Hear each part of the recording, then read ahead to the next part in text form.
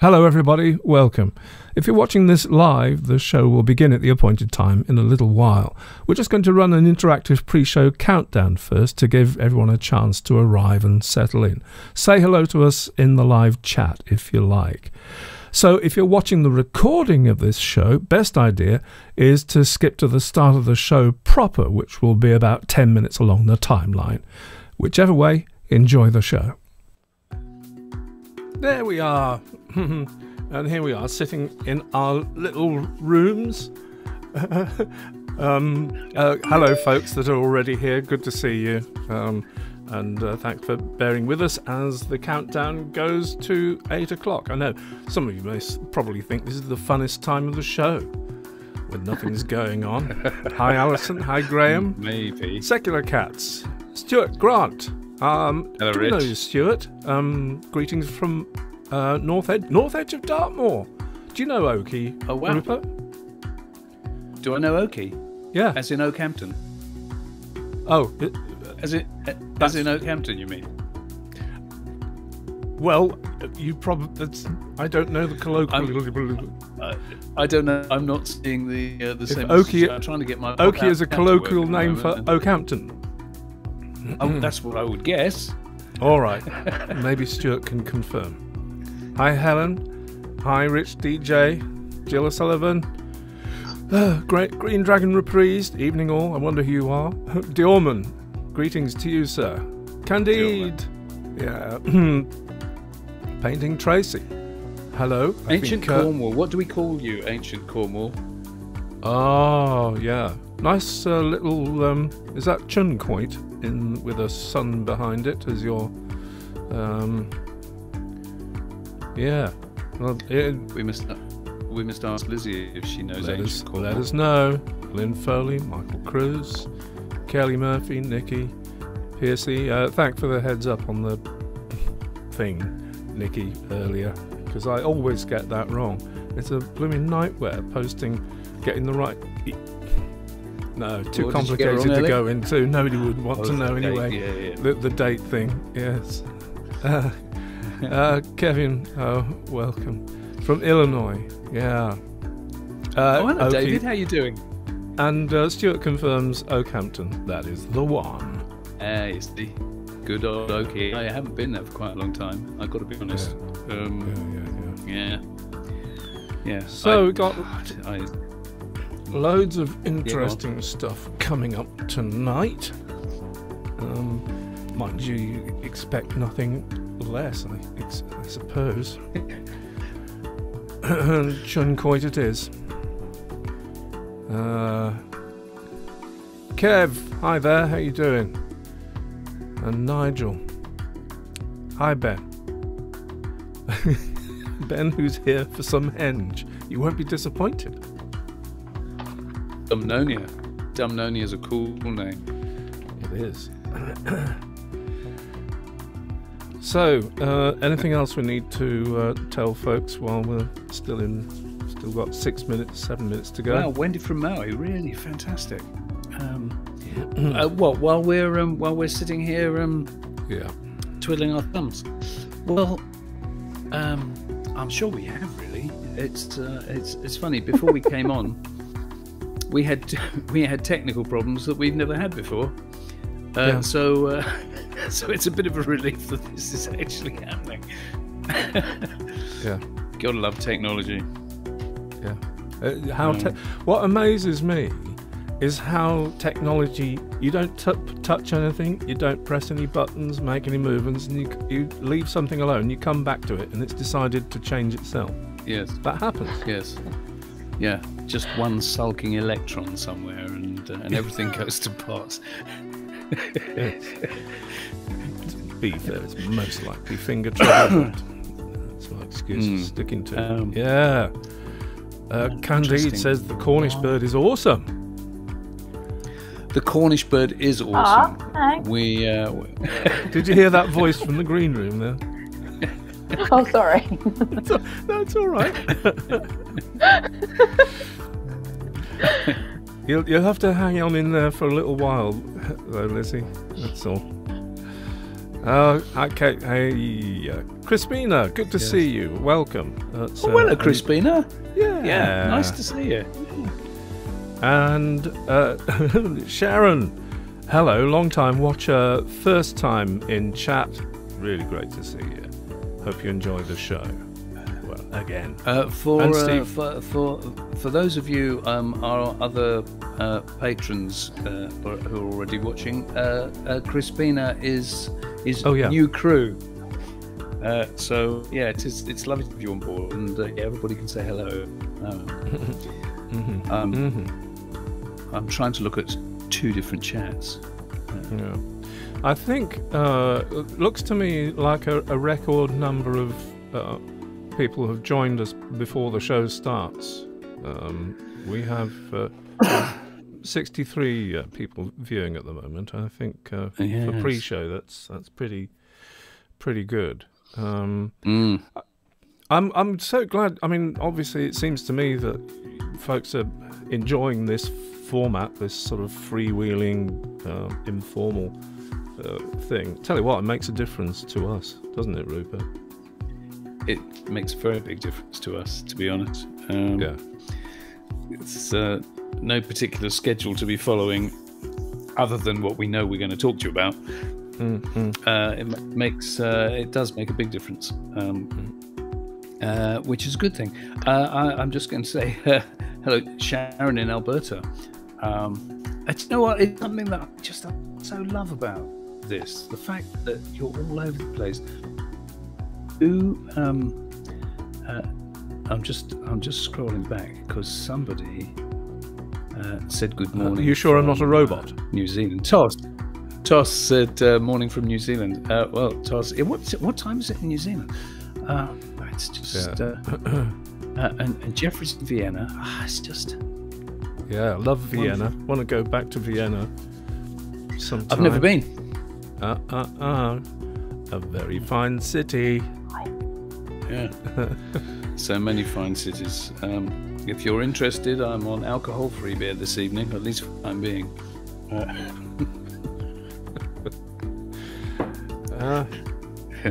Do you know what, we one of our early shows, it's got to be 2 years ago.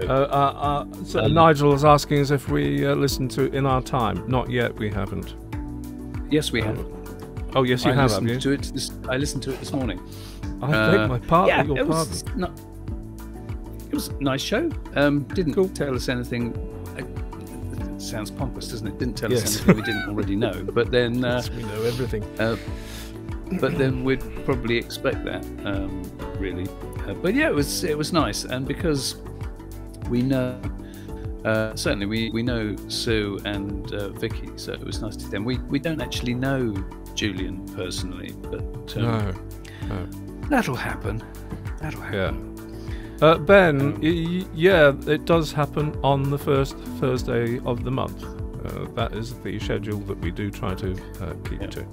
So well. So generally speaking, unless there's a good reason for changing it, then the YouTube live show is the first Thursday of the month, and the Patreon live show for our patrons on Patreon is the first Tuesday of the month.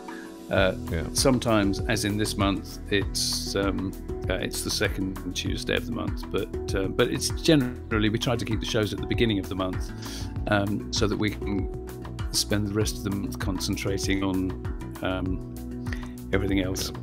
It's all good. What was I going to say? Kevin, it's a BBC Radio 4 show. Melvin Bragg, In Our Time, been going for absolutely yonks. They'll find it in there. Decades on the BBC website somewhere. Yeah, it was good. It had 3 archaeologists on talking about megaliths this morning. And you can tune into just if you go onto the internet and put in BBC Radio 4, you can listen to BBC Radio from anywhere in the world. So you could listen to it if you want to. Lizzie, a note to you in the green room there. Could you center yourself in the screen so when you go live you're visible? There we go. Is that better? Well, I think so. Yeah. Hello, Amber. Nice to see you. be a little while yet. Got a few bits of... Oh, would you believe it? My notes have disappeared. Oh, there they are. Excellent. Do you know what, Nigel, I'm going to tell you this in my defence here, that people talk about my camera. So there's nothing wrong with my camera. My image at the bottom of my screen is crisp as anything. But it's just bandwidths and then bouncing out of Mike's machine where he's then spitting out 3 signals. It's just, you know, all gets spread a little bit.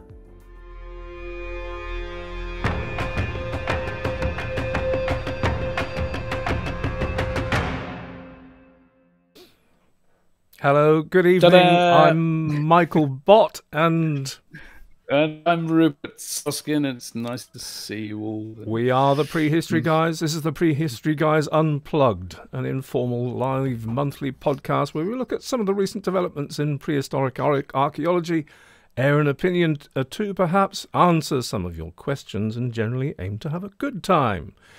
We also like to share the time with a special guest. This month, we're delighted to say we'll be joined by our good friend Elizabeth Dale, who may be known to a few of you as the Cornish bird, seeing as she runs a website of that name.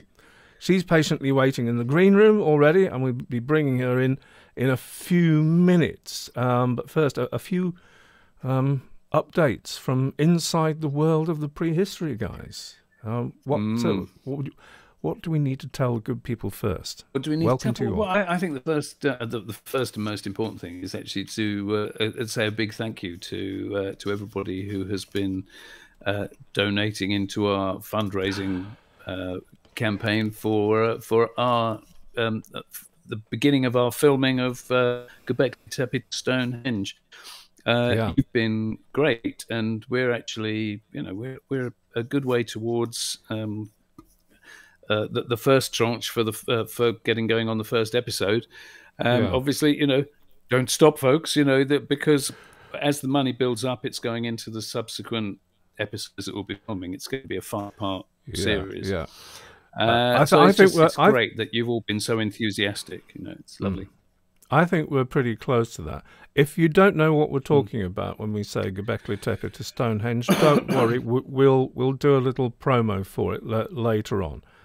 So everybody's in the loop there, but it's exciting times, and like I say, we do heartfelt thanks to the people that have made all the difference and accelerated us towards the green light on it, where we can start spending money on hotels and flights and things. Indeed, like yes, yeah, and that's not to say.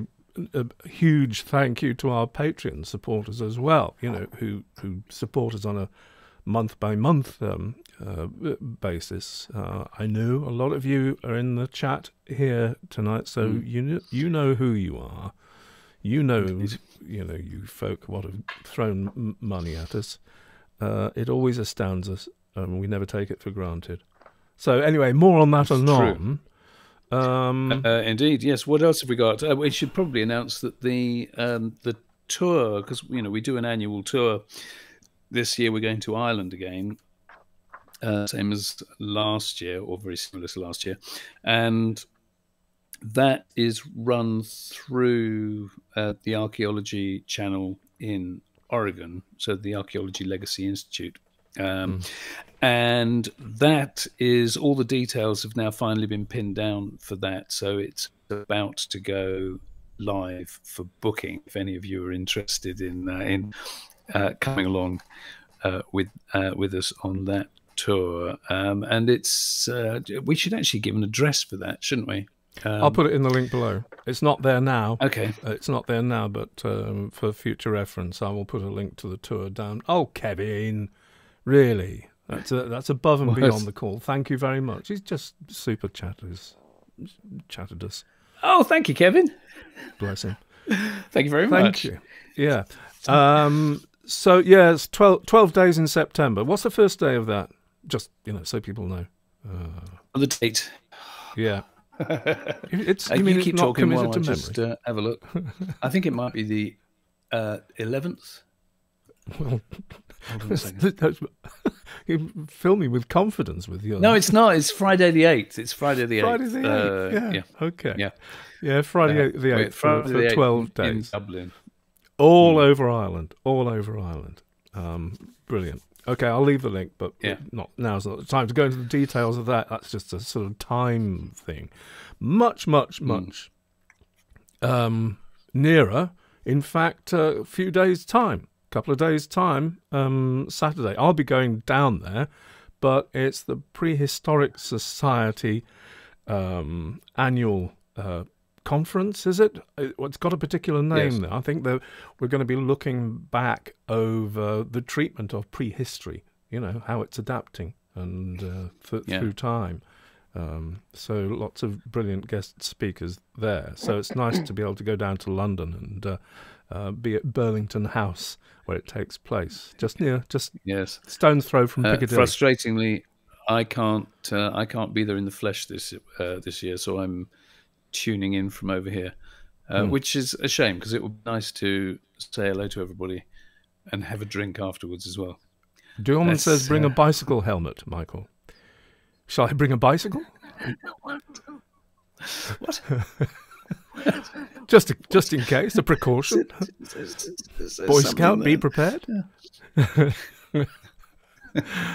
Brilliant. That's on Saturday. That's what I'll be doing Saturday. You know, the point is, hopefully, we'll be able to give you good report back on, new thinking and what people said at the conference, and maybe a folk or two that I bumped into. Then a bit later on, firming things up, we aim to be on Anglesey at Brinkethly Thee on the 21st of June for the summer solstice. Not the sort of thing we do usually, but there are several attractions to being there. Is that the lead archaeologists have been involved with excavating at Brinkethly Thee recently, and our friend James Dilly's going to be up there, so it should be quite a party on the 21st. Do you know what? It's going to be great because yes, I mean James is going to be there, and we do enjoy meeting up with James, but also Sarah Griffiths. Hopefully is going to be there, and she is just she's an extraordinary woman, a wonderful archaeologist, and Fionn Reynolds, another archaeologist who I'm very much looking forward to meeting as well. So that's going to be a good one. I have never been on Anglesey for a solstice. This will be an interesting experience. Indeed. I mean, the aim will be to record in some fashion the event, you know, and bring back a film about Brinkethly Thee and everything going on around it. Last but not least, I owe a lot of people an apology, really. Do you know it was June last year that we did the principal filming for Long Barrows of the Cotswolds, that long-anticipated blockbuster film that we've been promising forever and a day. It's underway. It's getting there, and the aim is to get it out at least within the next month or two. We've been busy though, haven't we? We've been busy. Alistair, thank you. Bless you, kind sir. Nice one. Thank you. I think that's it, really. I'm on a promise now. But just to be aware that Long Barrows of the Cotswolds hasn't gone away. You know, it's it's going to be about a 50-minute film, I think. You know, one of our nice films. Not that they aren't all nice, but... Yes. I should run the clip from, because I've made headway into it. I should have run a taster clip. But I'm not going to do that because we've whiffled too long.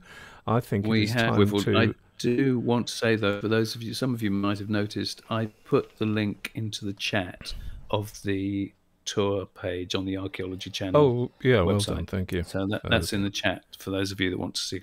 I haven't had a look at it yet. Yeah. So I think it's time to introduce our guest, don't you? I Rupert? think and so. we'll get on with the show proper. Thanks for bearing with us there. So our guest, for you, those of you what don't know, and these are Lizzie's own words, so they must be true. She's a Cornish freelance writer, a blogger and podcaster. She was born on a farm near Falmouth and can trace her family tree in Cornwall all the way back to 1550. A heritage, she says, that she is more than a little proud of. She spent 9 years travelling the world, visiting more than 50 countries, but when she came home, she realised some of the best stories and most beautiful sunsets were to be found right on her doorstep in Cornwall. So she decided she wanted to share those stories with visitors and locals alike, so the blog was born. Her writing aims to bring together the lesser-known stories of Cornish history and Cornish folk and lore and share them with anyone who is interested. She says it is so important that we try to record these cultural treasures because if we don't, they will be lost forever and a little piece of ourselves will be lost too. Well said, I say. Indeed. Welcome, Lizzie. How are you? Hello, Lizzie. Thank you for waiting patiently. You can see me okay. We can see you okay. Yeah. Thanks very much indeed. Yeah, we're in varying degrees of fuzzy. Michael looks quite sharp, and then we just... Well, of course. It's fine. It's nice to see you. Yeah. How's you guys, things how down? are you? Yeah, we're good. How's things in sunny Cornwall? It's been beautiful today, and because I had a power cut all day, I had a really good excuse to be out walking all day. So I've been out in the sun. Now, when the sun shines and it is beautiful in Cornwall, it is beautiful in Cornwall, isn't it? There's a particular light that it has. It's wonderful. So, anything you want to add to my little your spiel? Actually, I just changed the pronoun. No, that's pretty much it. Yeah, pretty much wraps it up. Yeah. Pretty much, yeah. I think perhaps we should add that I am slightly obsessed, and that it's taken over my life. but that's not necessarily a bad thing. No, we're with you on that. It's funny how these things do that. They do take you over. Tell me. I mean, when you started the blog and you decided that Cornwall was enough of it. Well, of course, it's enough of a subject. But to what degree were Standing Stones and the Prehistory? Did you? I mean, I'm sure you thought they were always incorporated, but were they a particular inspiration? For incorporation in the blog. Yeah. Yeah, I mean, we've spoken about it a little bit before. I mean, I think it's probably, if I wanted to trace my interest in history right back to the beginning, it probably all started with the prehistory stuff, because we spoke about it in the interview that we did a couple of years back. When I was a child, that was where my father would drag us all off to go and find a big stone to look at. And I sort of continued that as soon as I got my driving license and was able to get around myself. Then I started to go and try and find these different places. Back in the 90s, these places really, really weren't on the tourist trail at all. I mean, I think most people perhaps knew about Mary Maidens or Lanyon Coit, perhaps, but practically all the other sites were really, nobody knew about them. Yeah. Local people did, obviously, but they were definitely not on most people's radar at all. And that made it kind of exciting as well for me, that person that's always wanted to be an explorer, going off and finding these different sites. It was great fun. Yeah, it was great fun. And I still love that now, really. There's always new places to find. And what kicked it off? Was it the Standing Stone on your land, on your farm? No, I mean, that didn't come until 1999. Oh, right. That was, so it was put things there back to to mark front. Yeah, to mark the millennium. And also, I forgot to say when we spoke about it before, it also marked 100 years of my family being on the particular farm that Right. we're on Okay. now. Yeah. Right. Yeah, Right. so yeah, my father wanted to do something to sort of mark both Yeah. occasions, I suppose. And Yeah. so yes, he had his own standing stone. He erected his own standing stone. But no, we'd been going to sites for years before that. So Yeah. Well, it's clear that you're all obsessed, so that's fine. It have to be. Yes. It's a great thing, actually, you know, because it's a little bit of an insight, thinking the erection of a standing stone is a commemoration of something. You know, why not? yeah. Always. Yeah, exactly. And talking about it as well, you know, and talking about my father's sort of obsession with finding the right shaped stone, and Yeah. you know, he wanted one that looked as natural as possible, and you know, where he was going to position it and how deep he was going to sink it into the ground so that it didn't fall on anybody. You know, just those kind of ideas. You know, people in the past must have had similar kind of thinking as well. You know, how it was all going to work. And obviously, we had some machinery to help facilitate the erection of this standing stone. But you know, a lot of the other factors, I think, were the same. You know, he put it on the highest point on the farm, which is a hill with, you know, beautiful view over the surrounding countryside. And but yeah, the factor of it not falling over occupied quite a lot of his thinking. I should think it did. I should think it did. Yeah. How many tons is it? Oh God, I don't know how many tons it is. I mean, there's about 4 foot underground, and there's about 7 or 8 foot above ground. Great. So it's a big stone. It's a big stone. We should probably have a conversation one day about you know, the difficulties of erecting a standing stone. In the meantime, it's not down at the moment, but I will put a link down below for people who want to visit the Cornish bird, your website. Yes. I've just got it up there. I mean, for people that you know, described you, how would you describe your website? The strapline there is Cornwall's Hidden History Blog. Yeah. So, I mean, I don't just cover prehistory, as you can see from that. I cover all kinds of stories, basically anything that takes my fancy, really. And I have, you know, a friend of mine says that I have a bit of a butterfly brain, so that I get really interested in one bright shiny thing, you know, one colorful thing over here, and I get obsessed with that and write about it, and then move on to the next thing, really. So yeah, everything from prehistory right up, and you know, Tudors or anything like that, any kind of story that I think has been forgotten about or sort of overlooked, and I think is interesting. And you know, when I first started writing the blog and I was coming up with some of these things that I wanted to write about, I was kind of like, is anybody going to want to read this? Am I the only one that's going to find this interesting? And I've learned, in actual fact, no matter how niche I go, there is always going to be someone who is going to be interested like I am. So, your you know, writing is very good, though. It has to be said. You bring things to life. Very nicely. So that has to make a difference. So we believe you were recently on the Isle of Man, which has resonances for both of us too, both Rupert and I. I mean, I was born there, for goodness sakes, lived there till I was 6 years old. And coincidentally and unconnectedly, Rupert, you lived there, and I lived there for a couple of years. But you've just come back from there.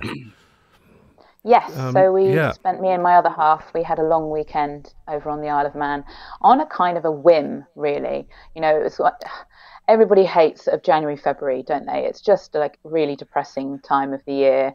And my other half, you know, he's a traveller by nature. He always likes to be going somewhere new or planning something, and a different adventure. And so he just phoned me one day because he'd been trawling on the internet and found this cheap £25 return flight from Bristol to the Isle of Man. My God, that is cheap. And he said, "Should we just do it?" And I was like, "Okay." Yeah, of course you did. Look, if anybody does, so we went to the Isle of Man. Anybody that doesn't know where the Isle of Man is, I'm trying to make it work. Tech, would you believe? Nothing. I had a little animation of a map that shows you exactly where the Isle of Man is. That's nonsense. Sorry, carry on. Talk amongst yourselves a moment. In between England, Scotland, and Ireland, right in the middle of the Irish Sea. Yes.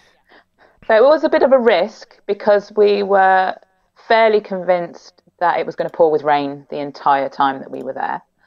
But in actual fact, we had beautiful weather, so it worked out really, really well. So.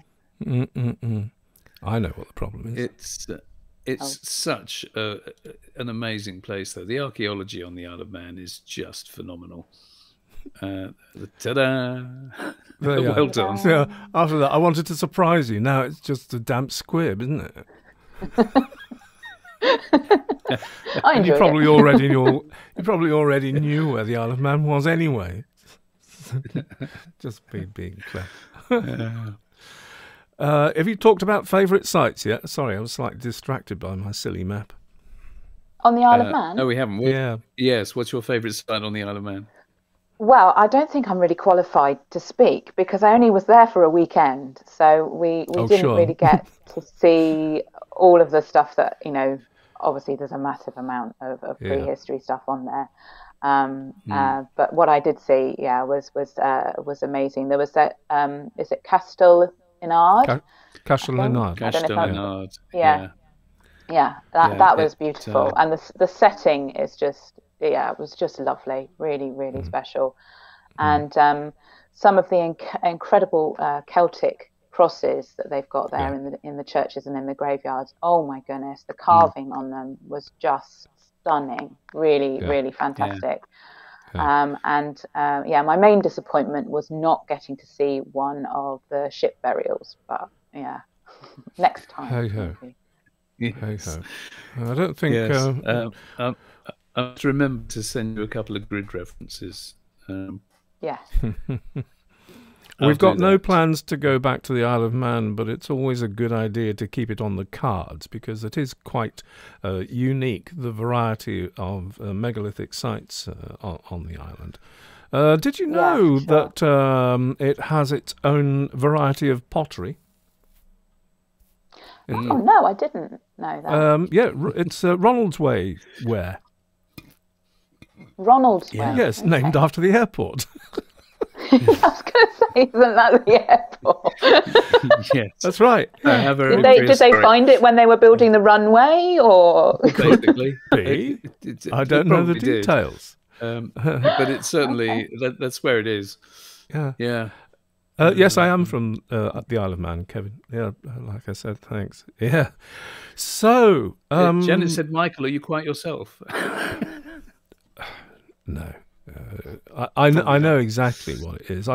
For safety's sake, I'd locked everything up, so I won't. If I touch anything, it won't change. But the trouble is, if I touch something, it won't work. So I'm so glad I got that sorted. Shall we move on? Shall we get to our first bit of first item? Let's cover do this thing. All right, cool. Here we go. And it is a... well done. 4,500-year-old Sumerian palace uncovered in Iraqi desert. So it's interesting that we're, going back to Iraq again, because we seem to have been focusing quite a lot there. But and this is quite interesting because this is quite the other end, because The place we were talking about in a thing we did before was at Lagash, and Gösu can't be 40 miles away. Reaching the culmination of a search that's been going on for the past several years, a team of archaeologists affiliated with the British Museum has finally unearthed the long-lost remains of a Sumerian palace and temple in the ancient city of Gösu on the southern plains of Iraq. These ruins date back to at least the middle of the 3rd millennium BC, taking Mesopotamian archaeology to the very edge of the founding of modern civilization, a milestone credited to the ancient Sumerians. Sumerians first invented writing, created the first code of laws between the years 3500 and 2000 BC. I'm going to just skip, because we know that stuff, but the legendary city of Gösu, which is located at a site now known as Tello, was one of the first cities in the world and a major center of Sumerian culture and society. It is considered the cradle of civilization, as are quite a few places, and one of the most important heritage sites in the world that very few people know about, by the discoverers of its palace and temple, who are led by Dr. Sébastien Ray, a British Museum curator and expert on ancient Mesopotamian civilization. Sorry about the ads. So what's interesting about this is these excavations had taken place after, a huge gap in time. I think it said something around about 100 years. And most and it wasn't at all helped by the Iraq War and all of that. They'd actually lost the true location of it. And okay, yeah. But I think there were a lot of naysayers telling Sébastien Ray that he wasn't going to find anything. But nevertheless, latest excavations began at Gösu in 2015 as part of a joint project funded by the British Museum, Getty, and the State Board of Antiquities and Heritage in Iraq. It was part of British Museum's broader Iraq scheme, which was launched to help protect endangered sites in Iraq and Syria from falling victim to the ongoing depredations of the notorious Islamic State. Yeah, it had not been explored for more than a century before they arrived at the scene. There were 100,000 cuneiform tablets from those original excavations. I suppose that accounts for a lot of them that are being in the British Museum. I've got an example of a tablet there. It's just beautiful, isn't it? Well, it's beautiful. It is gives an account of barley rations issued to. I know. Monthly. I was laughing about this actually because it just struck me as quite funny that these cuneiform tablets that they'd found were all sort of record keeping and administration, and I thought it's kind of is it depressing that they were so into their record keeping, or is it is it really useful information? It was kind of like, I think it says more about where in the city they were found, because funnily enough, shortly we'll be getting onto another piece of cuneiform that was found elsewhere, but I mean, it just shows in the British Museum, I can't remember how many it is, but the British Museum still has thousands upon thousands of cuneiform tablets or broken pieces of cuneiform tablet, which they have still not translated. It's just a constant project of translating all these things. So the stuff that they're finding out regularly is breathtaking, and the fact that this particular one happened to be record keeping, I thought was quite funny. I mean, Mike, you said you mentioned that in the earlier excavations that they uncovered 100,000 tablets.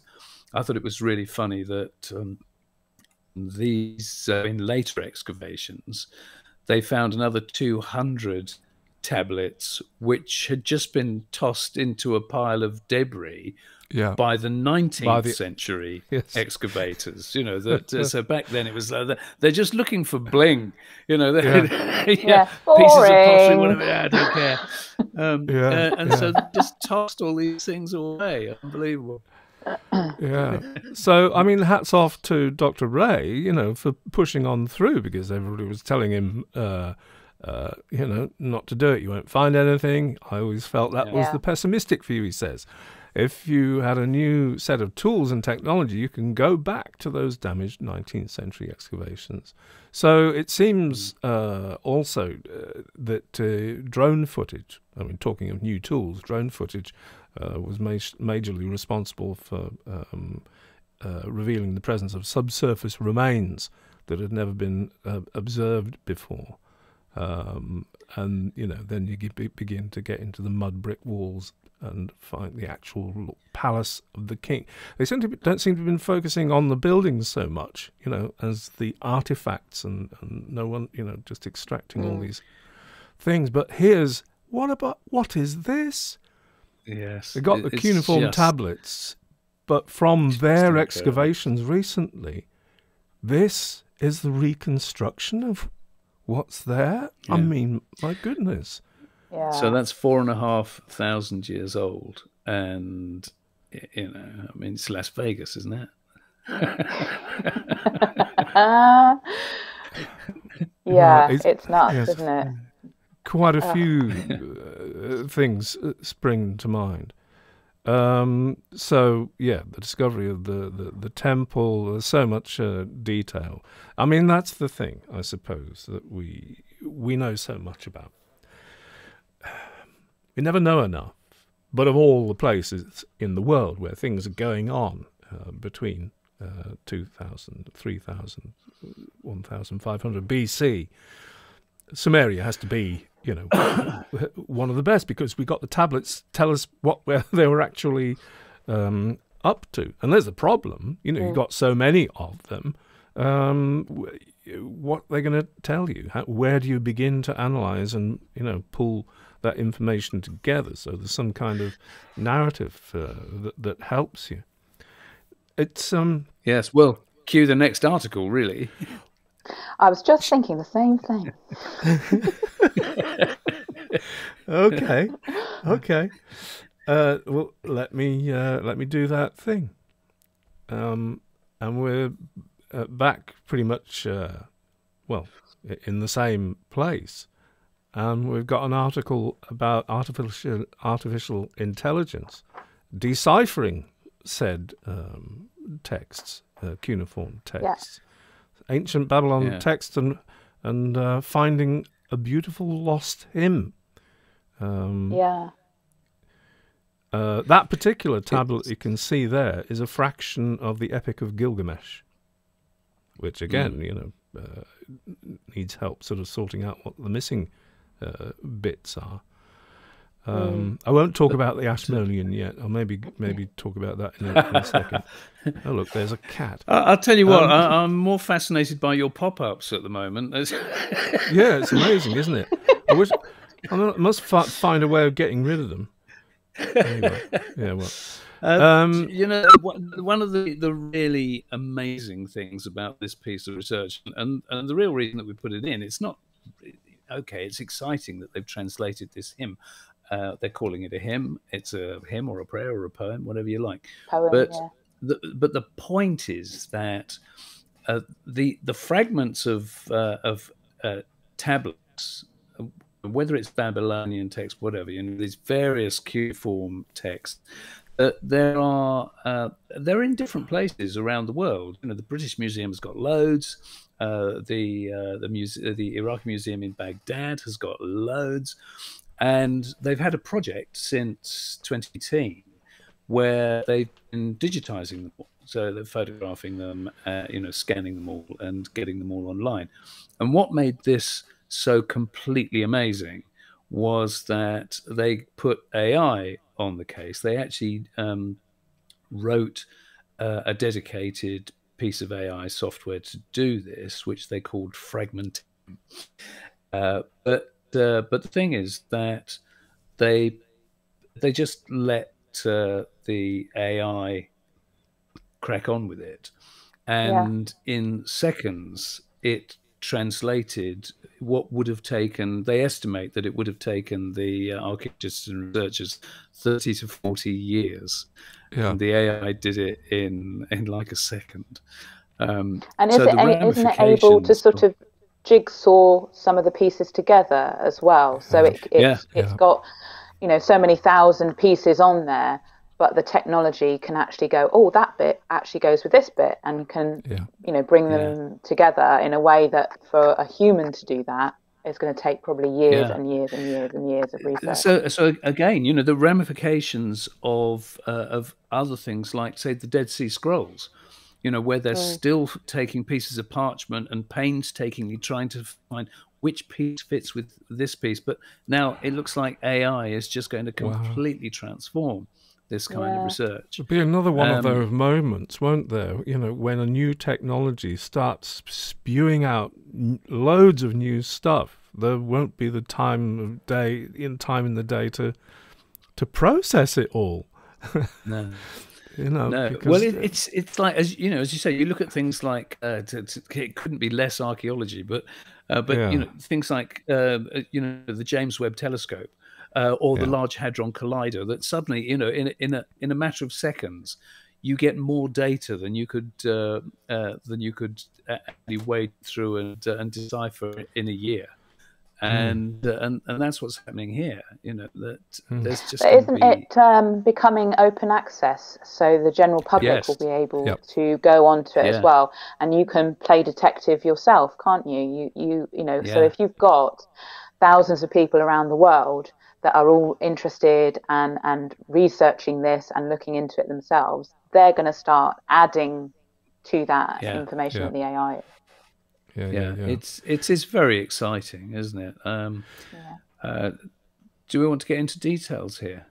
No, I think you've summed it up. That's exactly what I was going to do. The hymn that's been deciphered on this particular one tablet reads as follows. Do we know why they're calling it a hymn rather than a poem? Do you know, that was my thing. Go on. Because no, it's only because for me, a hymn is sung, and I'm probably wrong. I'll probably be shot down in flames by so many people. But so, you know, I saw this and I thought, well, how do you know it's a hymn? You know, it's a prayer, it's a poem. Even if you want to say, well, it's a sacred poem, whatever, fine. It's just hymn seemed a bit of a leap to me. That was all. Yeah. Well, we just had. I thought the same. I was like, how do they know that? Okay, that didn't strike me. So we need to look up a definition. The river Aratu, created by Nidimud, the Lord of Wisdom, waters the plain, drenches the seeds, pours out its waters into lagoon and sea. It's blooming and green on his fields. The meadows shimmer with fresh grain. Thanks to him, the corn piles up in heaps and heaps. Grass grows high for pasture for the flocks, with riches and splendor befitting mankind. All is covered in glorious abundance. Well, I mean, it's lovely. It's very evocative, isn't it? You know, the shimmering fields of grain, and it's lovely. It certainly gives you a different perspective on what is desert today.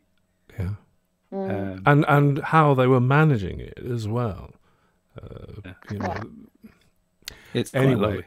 Yeah, we could go off in all sorts of directions. It is fascinating to me, though, that once we lifted the corner of this thing and we looked at the discovery of the tavern in Lagash, which is, 40 miles down the road or so? It's not far. Yeah, roughly. And, you know, from roughly the same time period. And then they're jumping up and down about finding a tavern in Lagash.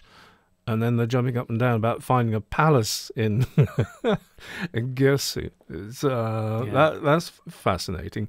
And I was at the Ashmolean Museum last week, and I had my mind was blown by it, because one of the most important documents that helps order the events at that time, and helps us know what was going on, is a thing called the Sumerian list of kings. Now, there's several varieties of it, but one of them is in the Ashmolean, and I wasn't going there to see it. It just happened. I found out it was there when I was there for other reasons, and just turning the corner, And it's not a big thing. It's just sort of quite small, sort of square block with the cuneiform on it. And to have that be so important, and having, dipped our toes in the waters of Mesopotamian history, it was so exciting to be there. And alongside that is sort of a fragment of Gilgamesh, would you believe, and a couple of the other tablets are sort of more of the mundane type that we've seen there from Gersu, bricks from Babylon. It was just overwhelming to be zapped by this stuff from Sumeria, from ancient Sumeria. Fabulous. Do you want to move on to the next? Anything more to say about that before we move on to the next? Else. Do you have anything else to say about that, Lizzie? I think, I mean, people are, you folks are obviously having some opinions about that. I think, yeah, we don't know, do we? Although I think it's funny that Graham said because it doesn't rhyme in English. Yeah. We I'm like sorry, our prose. Indeed. I'm sorry, because I'm concentrating on clicking things and making sure the next thing pops up right or not. I haven't been paying attention to the Pig 76 says, I'll call it a rap.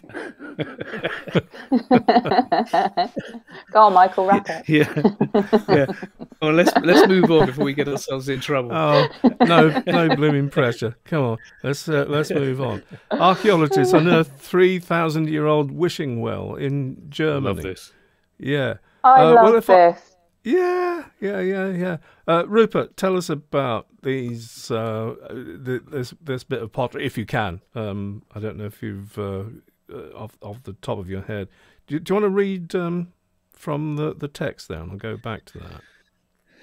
I can do. I mean, I've got my own notes in front of me. Oh, sure, yeah, okay. But it's the fact that, because the interesting thing here, we've actually talked about wells on a number of occasions in the past. That for me, there's something really, we bang on about when you've got things that are about people's lives rather than burials, that are about the deceased. When you've got stuff that's about the ordinary people and how they lived, and so whenever a well is excavated, and there have been a few found in recent years, in Poland, and it's nearly always because they're doing excavations for whether it's roads. The ones found in Poland were all because they were building this new main road. This one is what were they building here? I can't remember off the top of my head, but it's basically a building development, and and they've found this well. Now the thing is, they've actually found there's about 70 wells they've found that they've excavated in this region, and this is the only one that had apparently artifacts in it. Well done. That's the picture of it there.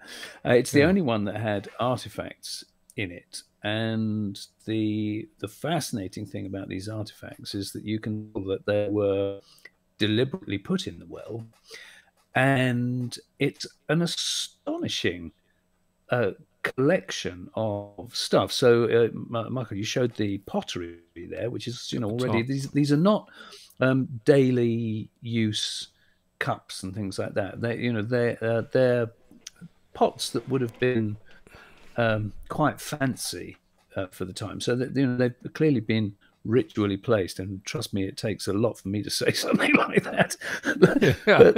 but also the amber beads and stuff like that. But also bits of animal.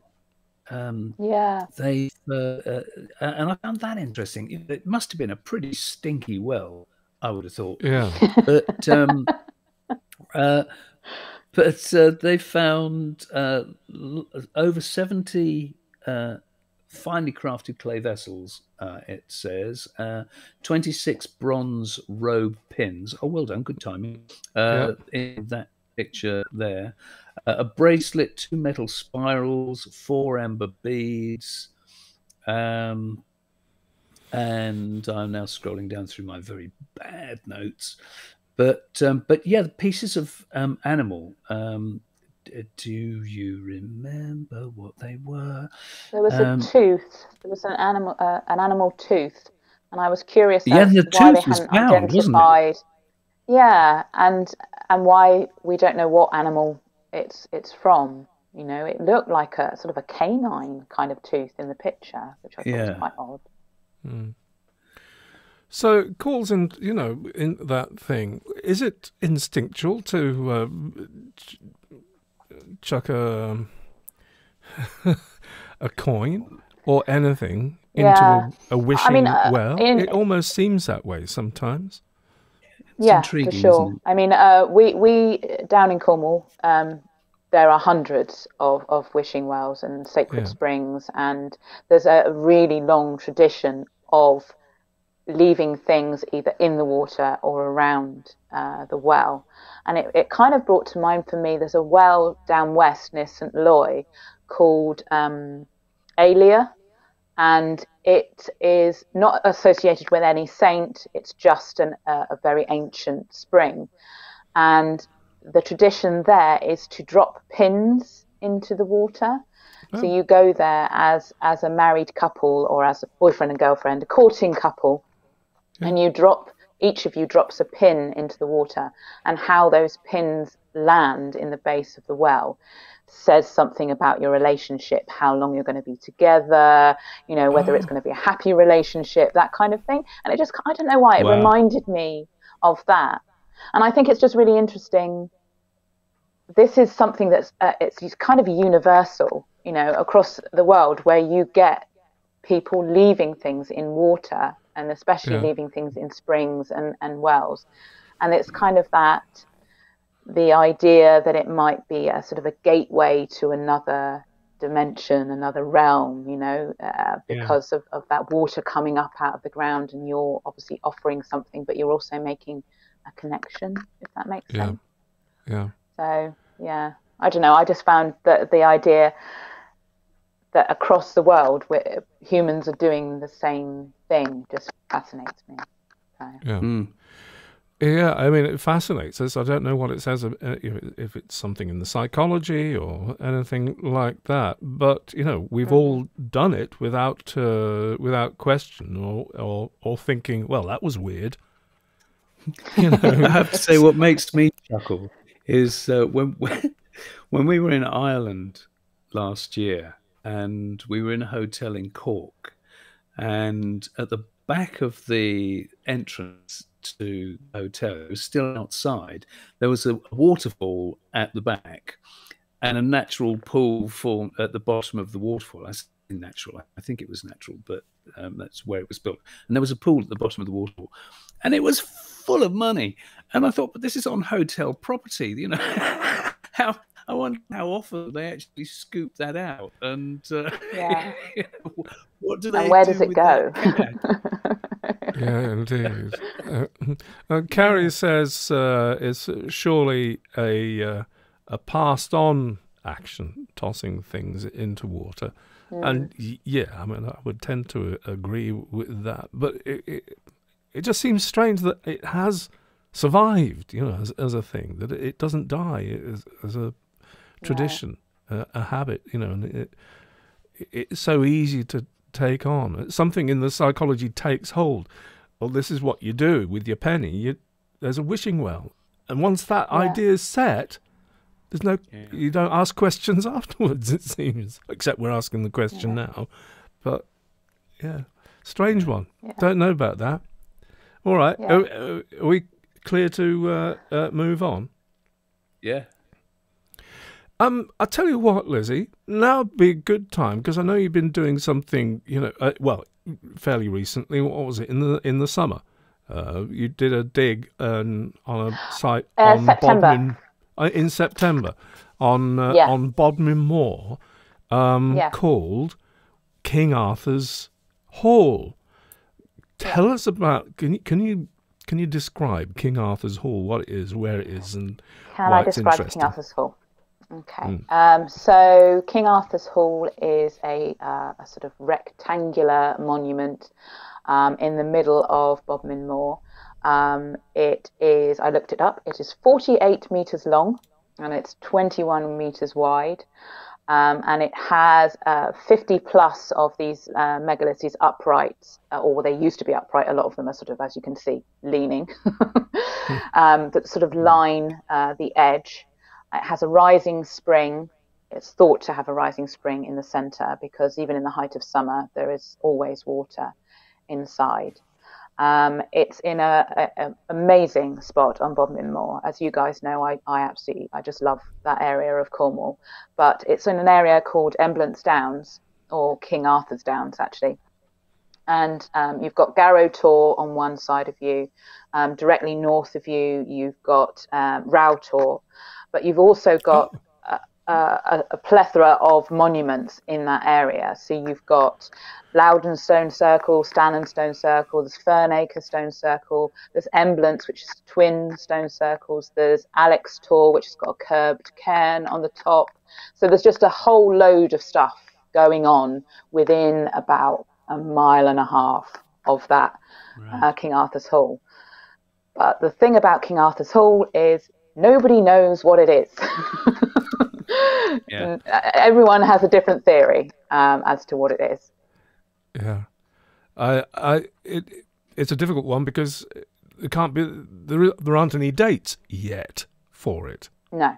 Yes. So that was the purpose of the dig that I was involved in. Right. There was a pot of money given to Cornwall Archaeological Unit and Cornwall Area of Outstanding Natural Beauty to do a number of different projects, but one of them was to actually put a trench through the embankment of King Arthur's Hall and to take some of these OSL samples. Optically stimulated luminescence. Yeah, that one. Yes. Yeah, so yeah, to pin down a date, because there's all these theories about what the hall is, and I can't say exactly which one I sign it up for, but I want it to be prehistoric. That's what I want it to be, and that's what instinctively I feel that it is. But talking to the archaeologists that were there, they put forward some convincing cases for it being something else. So do you want me to run through the various different ideas of what it is? I'm just going to, just so to reinforce what you've just said, the problem with it being prehistoric is this form, a rectangular form. That would be so unusual for anything from the Neolithic or the Bronze Age. And another article that's coming up in a few down the line where they might fly in the face of what you just said. Yeah, exactly. Yeah. Anyway, as tell us, say that from what sorry. Tell us what the varying theories are. Okay, so because it has so much water in it at certain times of year, there is this idea that if it was cleared of all the undergrowth that's in it now, that it would be a flat surface of water. So there's this theory that it was for scrying or it was for observing the stars. There's an idea that it was a ritual space. For what? We don't know. Then there's another idea that it was some kind of meeting place for prehistoric communities that were in the area. There's the idea that it was a medieval pound for animals, which I don't like, because you wouldn't put your animals in an area that was really wet like that to me. But that's one of the theories, is that it's a medieval pound. There's an idea that it was a reservoir, that it was purposely built to store water, perhaps for livestock or for this some tin streaming in the area. So that's another one of the theories. So yeah, there's a swimming pool. Mud bath, there's a whole there's a whole load of ideas of what it is, and hopefully just getting the date will actually narrow the field, won't it, as to what it could be. Yeah, and Crispina says the houses uncovered by Riverside Project at Durrington were rectangular. Yeah, but nobody's going to be living here because, as you say, it's completely swampy and, there's a in the middle, isn't do we I have to, I have to raise the thorny aspect here, though, of it might be boggy now. Do we know it was boggy 5,000 years ago? Do we? Yeah, don't know. They might have done some optically stimulated luminescence, but did they sink any augers? Fair point, Rupert. Yes, fair point. Yeah, they did. There was a team came down from Birmingham University that did the core samples, and they went meters down in the centre of the hall. Have those results and around it as well? No, we're still waiting. So we did it in September, and we were told in the spring. So hopefully, I'm hoping in the next few weeks, something that'll be really interesting to hear. Yeah. I'm very excited to hear because asked for a clarification there. Yes, Doug, it's King Arthur's Hall, Hall. Yeah, and it has nothing to do with King Arthur. No, sure. Although there are the people that think, oh, it was a meeting hall for King Arthur. That was another one of the theories. But the name is actually a bit of a contentious thing because of the constellation that is, Arthur. There's this idea that it's all to do. The name comes from the star constellation rather than the actual king. But what you have to remember in Cornwall is is Arthurian or something like that. I'm not very good with Taurus. Thank you. Yeah, maybe. Yeah, I'm not very good with my constellations. Arcturus is a star. It's not a constellation. Yeah. Oh, is it not? Sorry. No, Arcturus is, I can tell you, is in Boötes. But yeah. I wonder what. Anyway, everything in Cornwall has an association with King Arthur, doesn't it? So we're obsessed. So. Yes. Never let the facts get in the way of a good story. No, exactly. We shall wait with bated breath the dating on that, because that'll narrow the choices down quite considerably. Fingers crossed on an early date. That would be a surprise, but rather suspect it might be a bit more recent myself. Hey ho. Oh, okay. Yeah, well, I've got a similar thing just down up the road here, which is mounds within the forest, within the woods in there. I've shown them to you, haven't I, Rupert? Where you've got an earthwork, considerable earthwork in the woods, which most people say is an Iron Age fort. Nice, would be, but it's most likely medieval containment for bits of the land there, because it's got sharp corners and stuff. It doesn't really jive. I think what throws people with King Arthur's Hall is the stones. Yeah. And there are some really, the picture that you showed didn't really show you those huge great uprights that you have around the edges. And I think that's what throws people, because they are so hefty. It seems a bit over the top to put them in just for £1, or it was like, why are they there? It is I think that what throws people and what brings them to conclude that it's something much older. But one of the archaeologists proposed a theory that the stones that are in the hall were actually part of a stone circle or a different monument, and that they've been brought there and utilised within the hall. So, a fascinating but quite not well known about little site there. But it'll be very interesting. If you come to Cornwall, you see, I will give you a little tour, and then you can give your own opinion. It's going to happen at some point. Yeah, it's is it Ursus? You keep threatening me, but. Was it Ursa Major? Aren't they the Great Bear? Isn't that associated with Arthur? Ursa Major and Ursa Minor are the Great Bear and the Little Bear. Yes, but isn't the Great Bear associated with Ursa Major? Yeah, as Hyper Bumfuzzle was actually pointing out. Hi there. That might be where I got confused with there being a constellation. Then. Yeah, that may well be it. There's always something. Anyway, so from a well in the ground, hole in the ground, And kind of, well, talking of holes in the ground, well done. Well done. It's the way I tell them. Seamless link there. 2,400-year-old flush toilet unearthed in China could be one of the world's oldest. Yeah, toilet found in Shanxi province's Huihuang city ruins and was likely used by high-ranking officials during the early years of China's first unified empire. There we are. Well, looks quite modern in design to me. It's astonishing, isn't it? And when you think that the mechanism of this, so it would have been flushed. I mean, they reckon that the type of toilet, it would have had to have been a high-ranking or a high-status individual, and it would have been the serfs flushed by the servants. Yes, flushing after the event.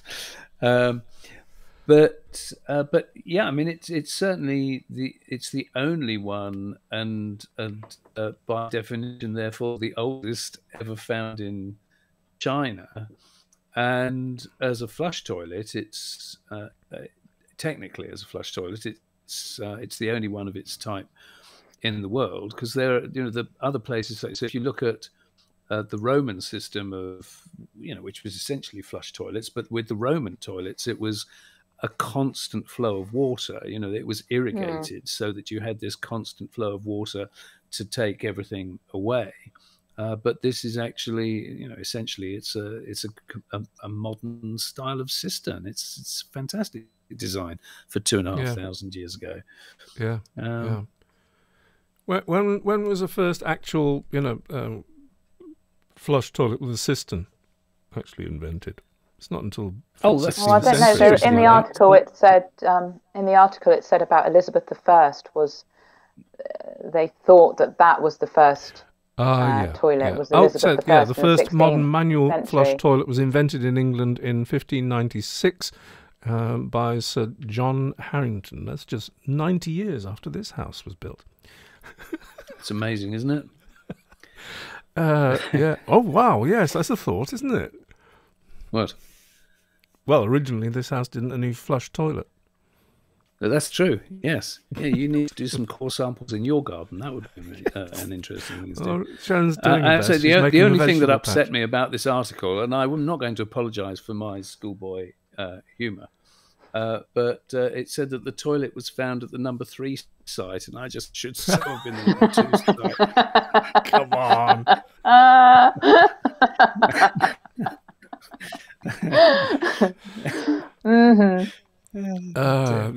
Bad man. Is there anything really to bring out here? I mean, it's a nice thing, but no, it's one of those. You don't need to go into hugely in-depth detail. I think it's, all joking aside, it really is interesting when you find.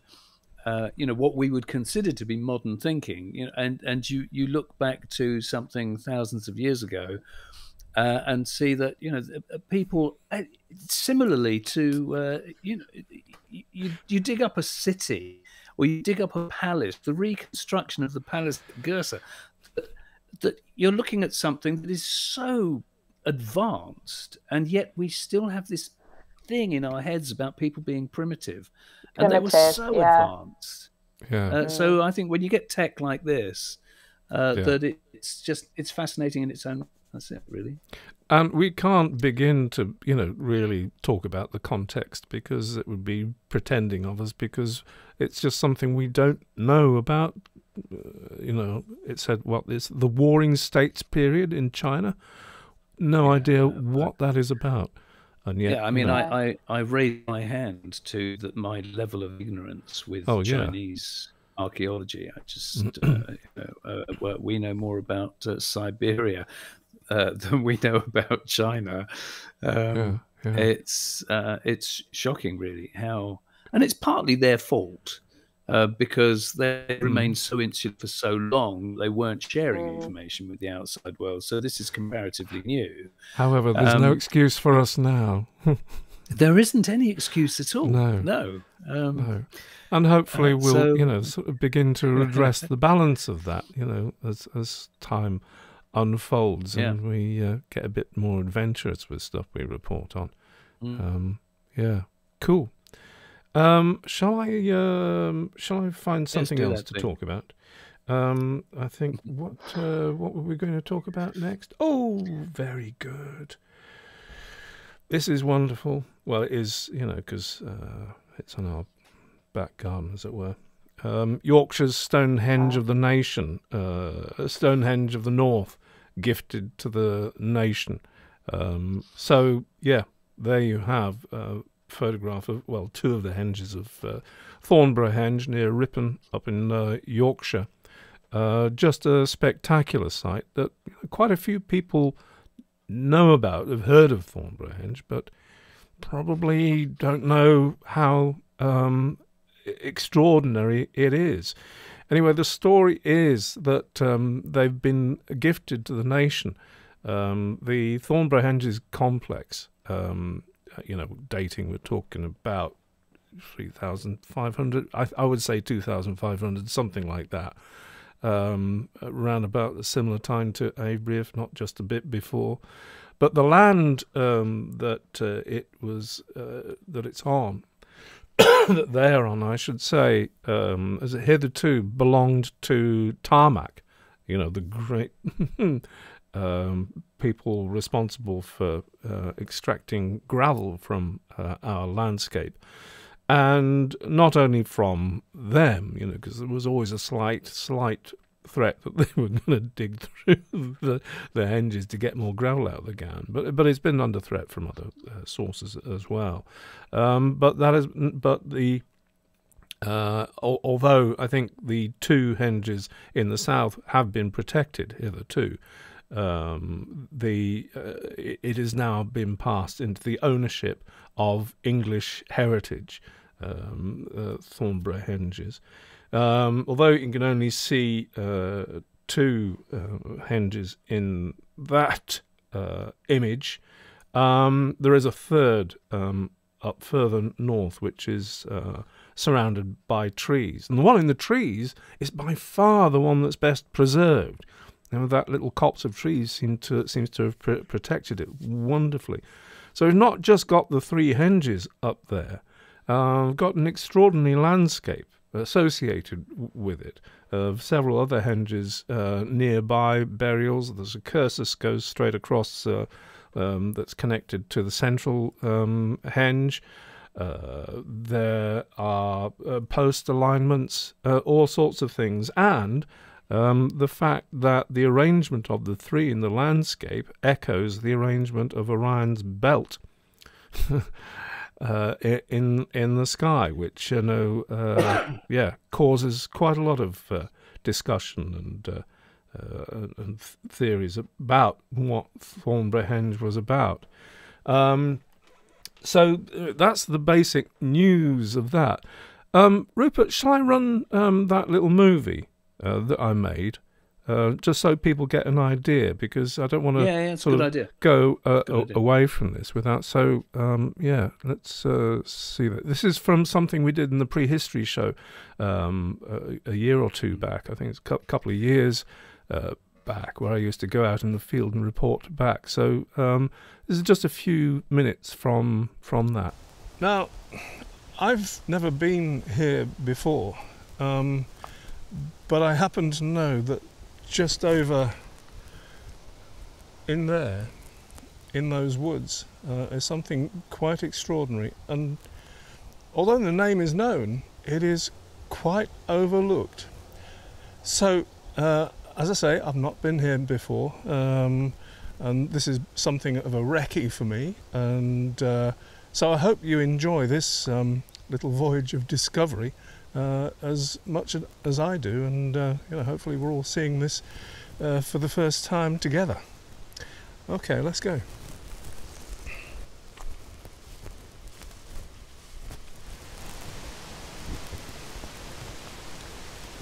And believe it or not,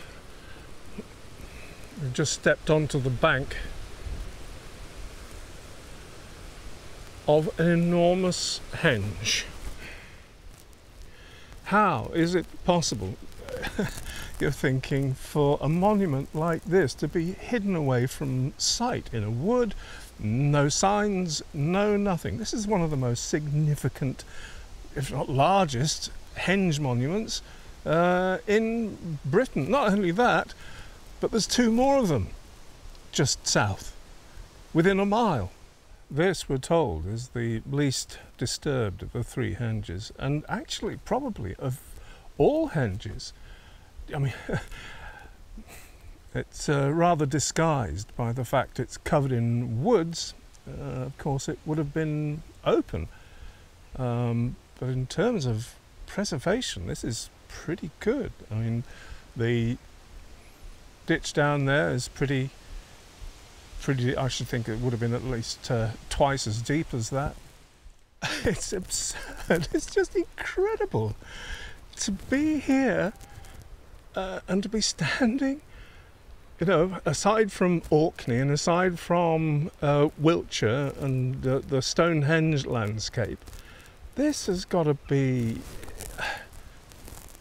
as significant, at least, as any of them. And yet here it is, hidden away in the quiet. I think I'm standing now at the northern entrance, so let's cross over the northern entrance here. Wow, across the ditch.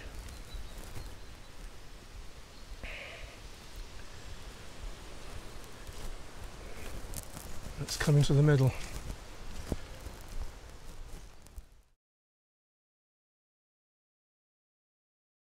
That's it. That's as far as we got with that. I thought there was a bit more with some drone footage of the thing. I don't know, that probably wasn't enough to convey the magnificence of that site hidden away in the trees there. What else can I say about Thornborough? From a practical point of view, though, it raises a couple of interesting things as far as English heritage taking over the site is concerned. It says in the article that it is now open to the public. Well, it kind of always was, although Tarmac may have owned the land. There was a kissing gate, you know, and a little sign, so anybody could go in and wander about in the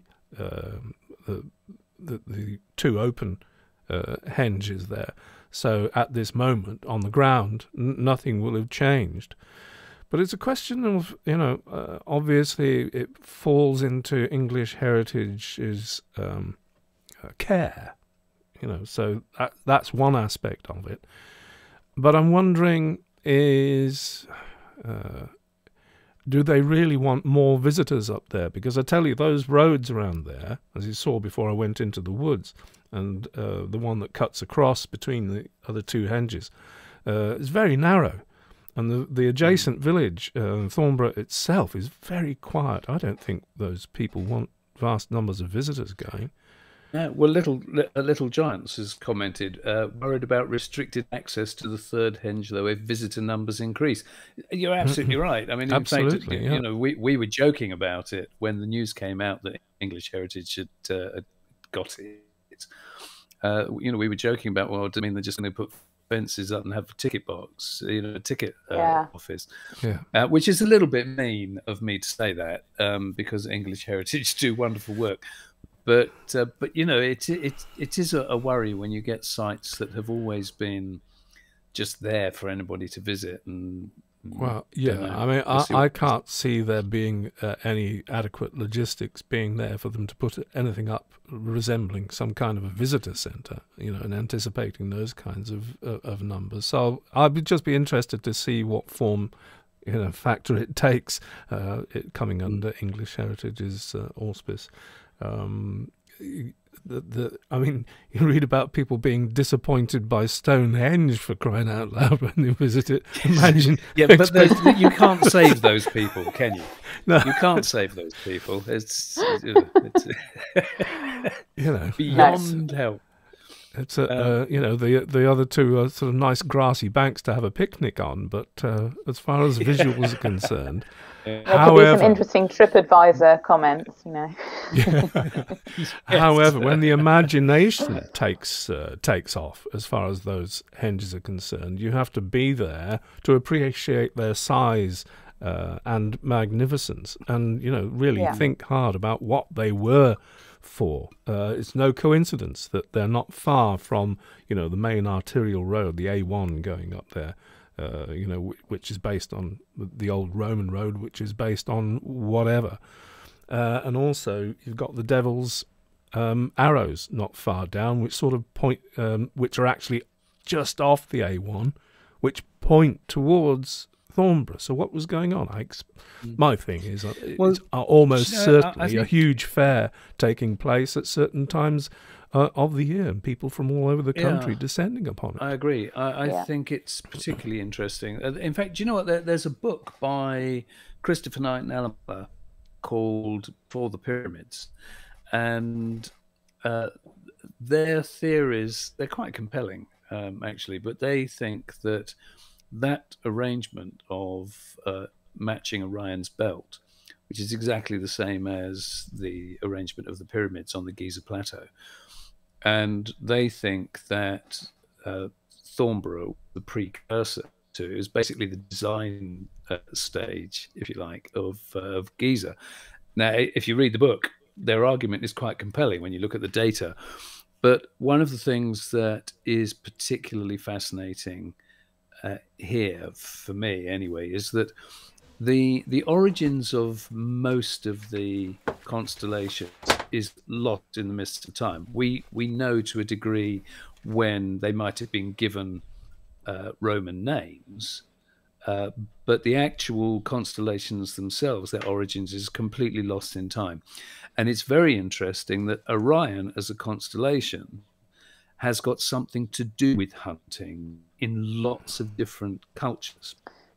And so the fact that that it could be a relevant constellation at a time of year that might be associated with whatever kind of feasting, and the fact that there's 3 massive henges that a lot of you will know, that, you know, Mike and I have suggested more than once, that you know, we think henges are a lot more to do with animal husbandry and sporting arenas. So the fact that they echo what is a constellation which is known to relate to hunting, and it's a nice bit of branding. Yeah, it's very good branding. So, you know, I would love to do some geophys on them, because I think that each of them would be different. I think only one of them will have timber upright posts, and anyway, we won't go there. Not quite the Rico arena, but you know, the Orion arena. And also, it has to be said, I don't think it's any accident at all that just a few miles away, Harrogate, you've got the Great Yorkshire Showground, where you've got the same kind of arrangements. You've got multiple arenas for farmers to come, show their animals, walk them around, show off their tractors, show off their, you know, the sporting stuff. You know, it's just, I don't think it's coincidence. Graham, thank you. I don't think it's coincidence. I can, oh no, it's the wrong one. I thought I had it in my hand. What are you doing? I thought I had this one in my hand.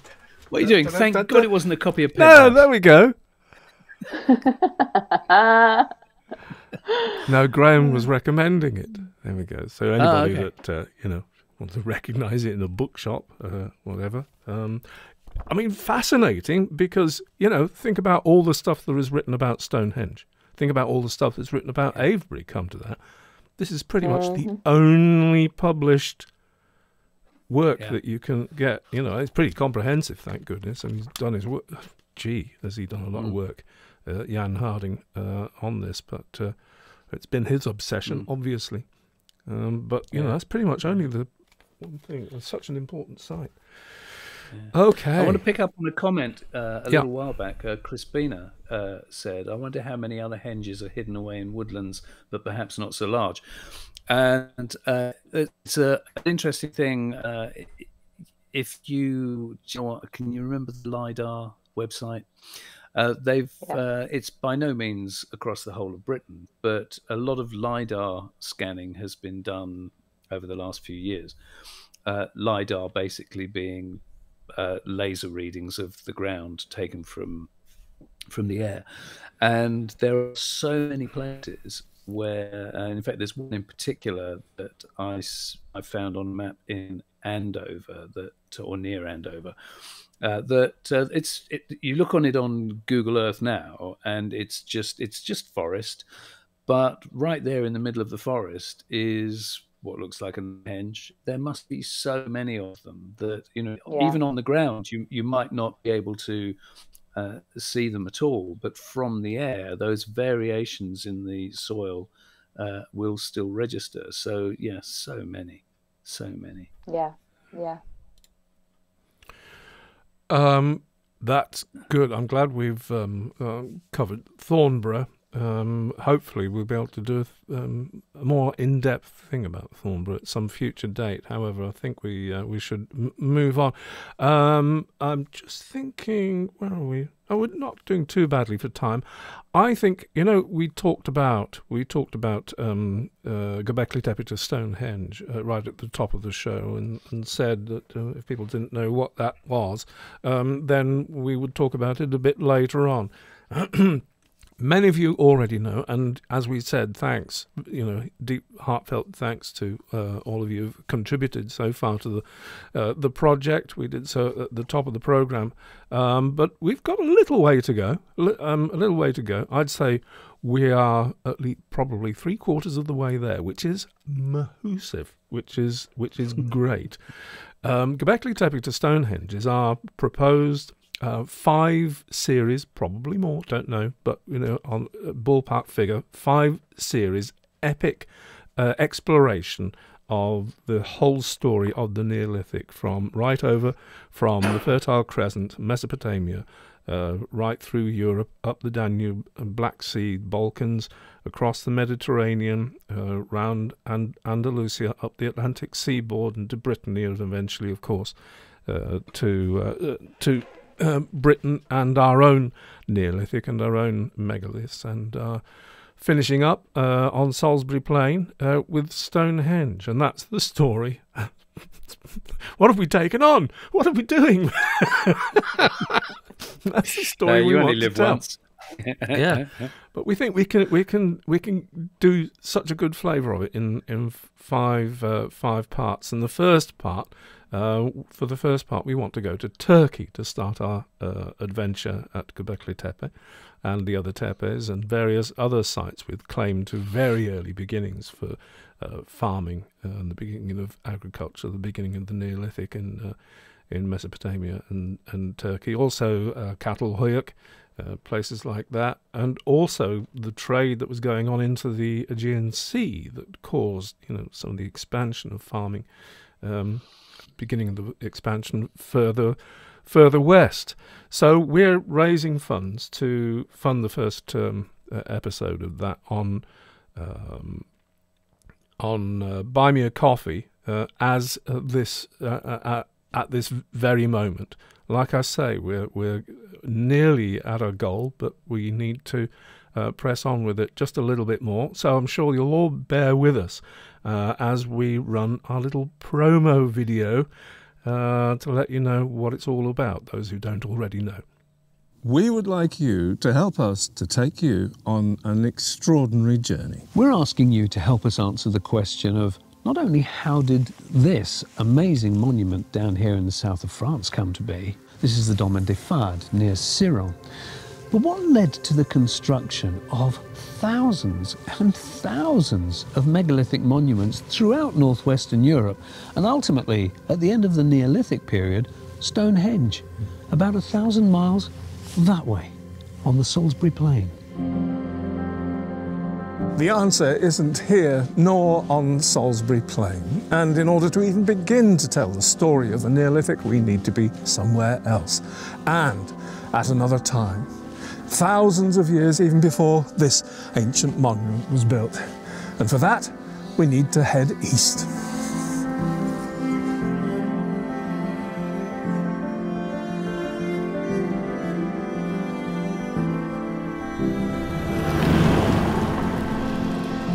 Our passion is in helping to tell the story of how, from the earliest farming in Mesopotamia and the Fertile Crescent, humans came to leave their mark on the world in the form of the great tombs, henges and megaliths that we wonder at today. We plan to make a series of films to illustrate that story, and we'd like your help.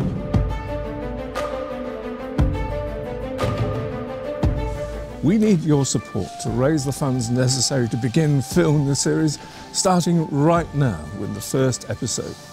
Supporting this project is really easy. We have a Buy Me a Coffee webpage where you can make a contribution for as little as $5 or as much as you want. Each and every single dollar raised will go towards the travel and subsistence costs necessary for each stage of filming. You'll find loads more information about our plans and our funding goals on our Buy Me a Coffee website. For the moment, though, it seems that we've come as far as we can. In front of us is the Mediterranean Sea. That way lies Italy, Sardinia, Greece, the Aegean, Turkey, Cyprus, northeast. What have we got northeast? We've got the Great Steppe, we've got the Balkans, up the Danube. Yeah.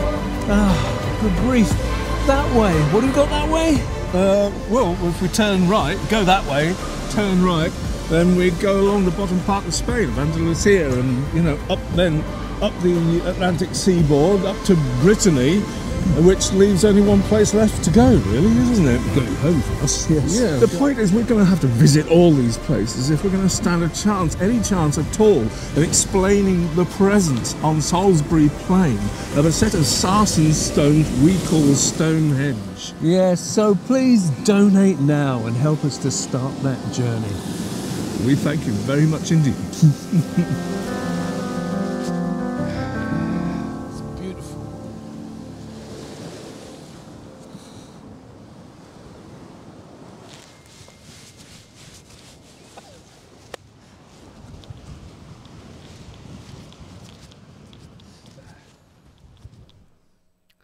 So there we are. Actually, we're talking with Lee Clare, who's one of the lead archaeologists, head archaeologist, I think, at GÖBEKLI TEPE at this very He's the moment. coordinating archaeologist. Coordinating archaeologist. We're talking to Lee on Tuesday morning to start getting together the logistics for when we do go over what the best timing is and how the land lies post-earthquake at the moment and what that means. Yeah. So, great. Thank you for bearing with us as we show that again. We will unashamedly be running it right at the end of the programme, so you don't have to watch all the way to that. But, yeah, that's it. We shall be repeating the showing of the video. We shall. And thank you, Jay. Thank you very much. We've got a super chat from Jay as well. Oh, bless you. Thank you so much. Whoever you are, wherever in the world you are. Somewhere in the UK by the looks of it. Yes. Yeah, that's all we need to say about that, isn't it, Rupert? Yeah, I think so. Yeah. It's going to be good. Yeah, as you say, what have we done? It'll be great. It'll be great. Yeah. Do you need someone to come along and carry your bags for you? No idea how many offers we've had. Yes. Yeah. Okay, moving on. Digging for Britain. Prehistoric find shines light on Neolithic light. That headline doesn't give half of it away, actually. I think this is the BBC site. So Alice, I've forgotten her surname. Gee. Yeah, I can't think what it is either now. Alice. Oh, you're not. What, Digging for Britain? You're talking about Alice Roberts. Alice Roberts, yeah. Yes. How can you forget Alice Roberts' surname? I just did. You know, yeah. You did that publicly on air. Jesus. Just don't tell her, all right? Yeah, if it makes sense. There she is. There she is. I was just going to ask her to come back on again.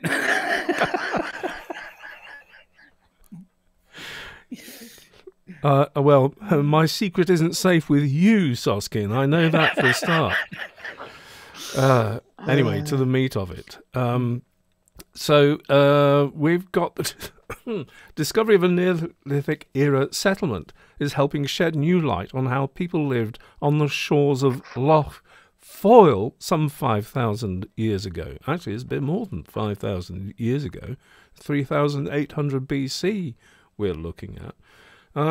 This is quite phenomenal, actually, because this is right up Northern Ireland, right on the coast, near the coast there. Now,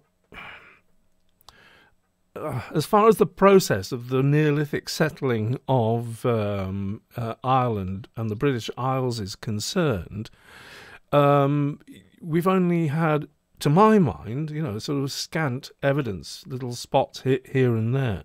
There's the White Horse stone longhouse, and we've got loads of longhouses up in Scotland.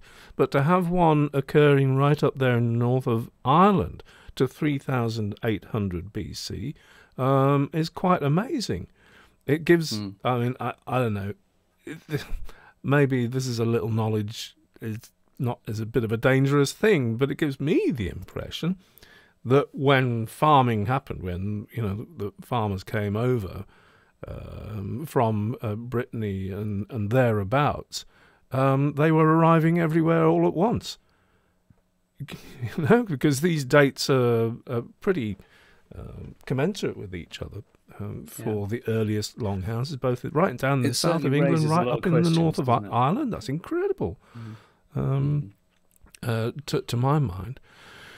I mean, it's not an easy thing to find a Neolithic longhouse, but they're quite unmistakable because they're big.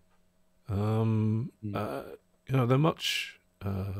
They would house several, not one family, but quite a few.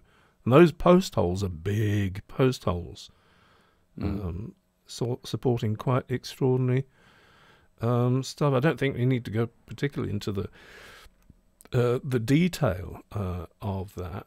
It keeps saying 5,000-year-old homes, but yeah. I mean, it says circular dwellings, roundhouses, are more typical of the Neolithic period, which occurred between 4,000 and 2,000 BC. But people have got to think about really dividing the Neolithic, certainly in Britain, into sections a bit more, bringing it all together, the whole 1,000.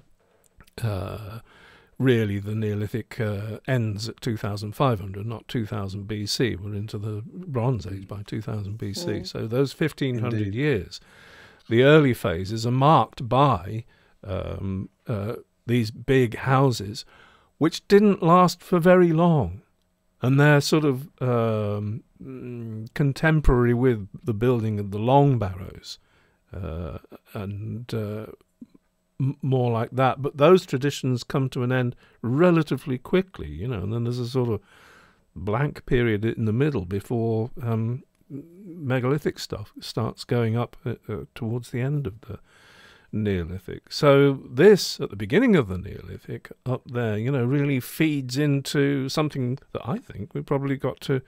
It's helpful in terms of considering how the movement from the continent into Britain came about, which will feed into episode 5 of Göbekli Tepe to Stonehenge somewhat, don't you think? Absolutely. And I still have this vision of, when you've got the farming coming from continental Europe and coming up the western seaboard, so coming up potentially, it's coming up between the mainland Britain and Ireland, and they could have gone left and they could have gone right. They did. I just I just really like. I haven't even started trying to talk to these people, but there's some guys in Ireland who built a replica Neolithic boat, and they have tested it out at sea, and they've done some pretty extensive stuff on the ocean, and I just think that's going to make some good TV if they'd let us use their boat. Yes. Yeah, we'll see. They'll probably say no, but you've got to ask the question, haven't you? See, we might have in our favour. I think that Alison Sheridan knows at least one of the guys on that team, and because Alison is very much in our camp, she might help us get that. You never know. Got to try. Yeah. What could possibly go wrong? Hey, what could possibly... like I said, you only live once. Makes good television, though, doesn't it? Absolutely. Couple of elderly antiquarians drown off the coast of Tempton to whatever. No.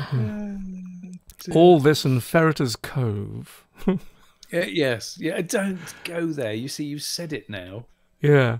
No, we can't know. Ferreter's Cove. Google it. Yeah. Yes. Anyway, that's what I thought fascinating from that article. Did either of you two take anything more from that? I mean, there's a lot of detail. I mean, it's so awful to gloss over what's an enormous archaeological dig like this because, you know, I mean, you've had experience, I've had experience of being on digs. It's no lightweight matter, the amount of work that goes into revealing what's there. And that's true, but I think it's fair to say, though, that the whole point of these programs that, you know, that we do is letting people know about excavations and archaeology around the world that they might not otherwise have heard of. So I don't think we need to go into the major detail. It's just you know, because folks, you can always just take the top details that we're giving you and Google it if you want to know more about them. I mean, one of the things that I found particularly interesting about this one is that they have calculated, looking at the settlement as a whole, they think it could have been home to about 50 farmers.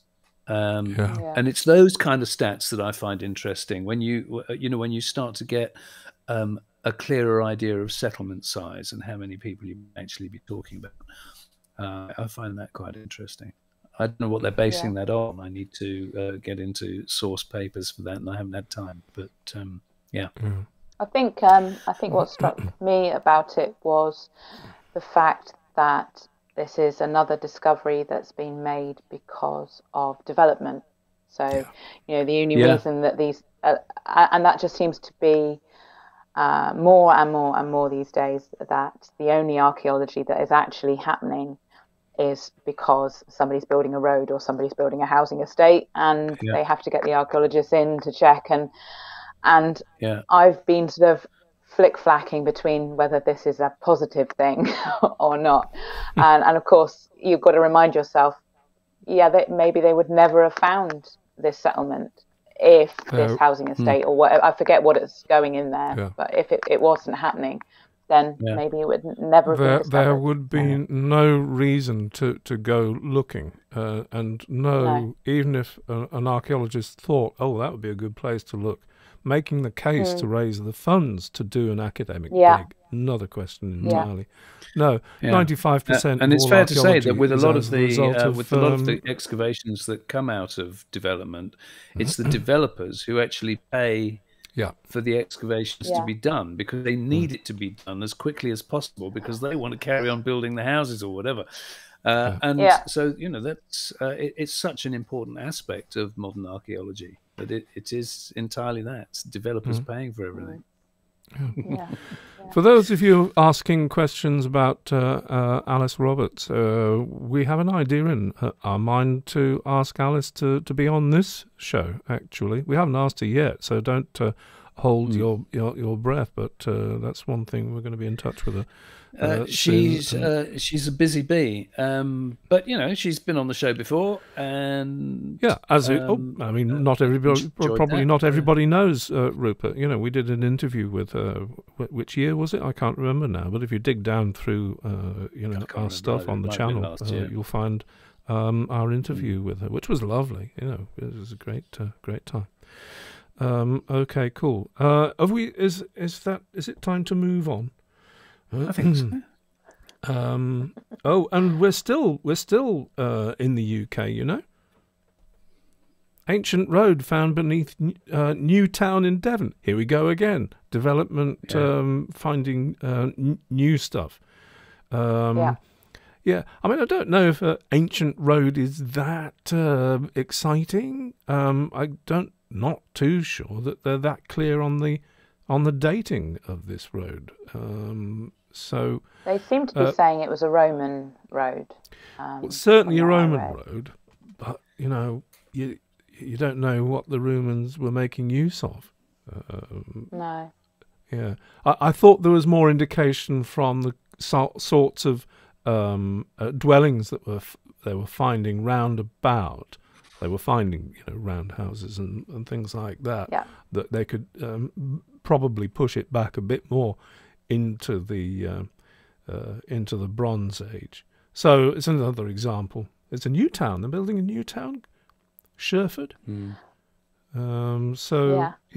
Scratch the surface. Lord knows what you're going to find. Actually, I wanted to ask you though. I mean, talking about ancient roads, you got a fair few of them, or have you in Cornwall that are hidden in the landscape and thereabouts? You've investigated at least one, I know. Yes, yeah. There are a few, yeah. I mean, we don't have Roman roads, although there's a talk about the A30, the route that the A30 takes, being an ancient route that's obviously as time has gone on has developed into the main artery that comes down into Cornwall.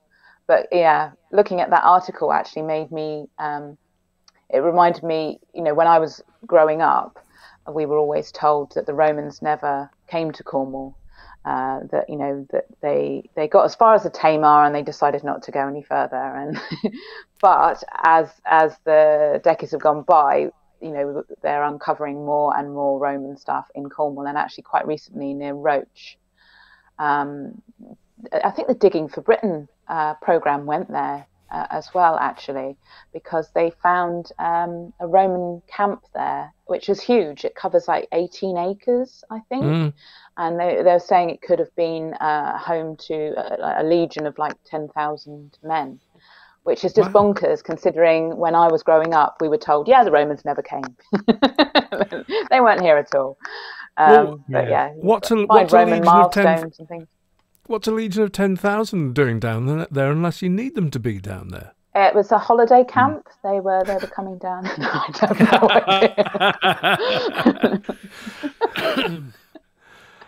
know. No idea. And near Roach as well. I mean, strange.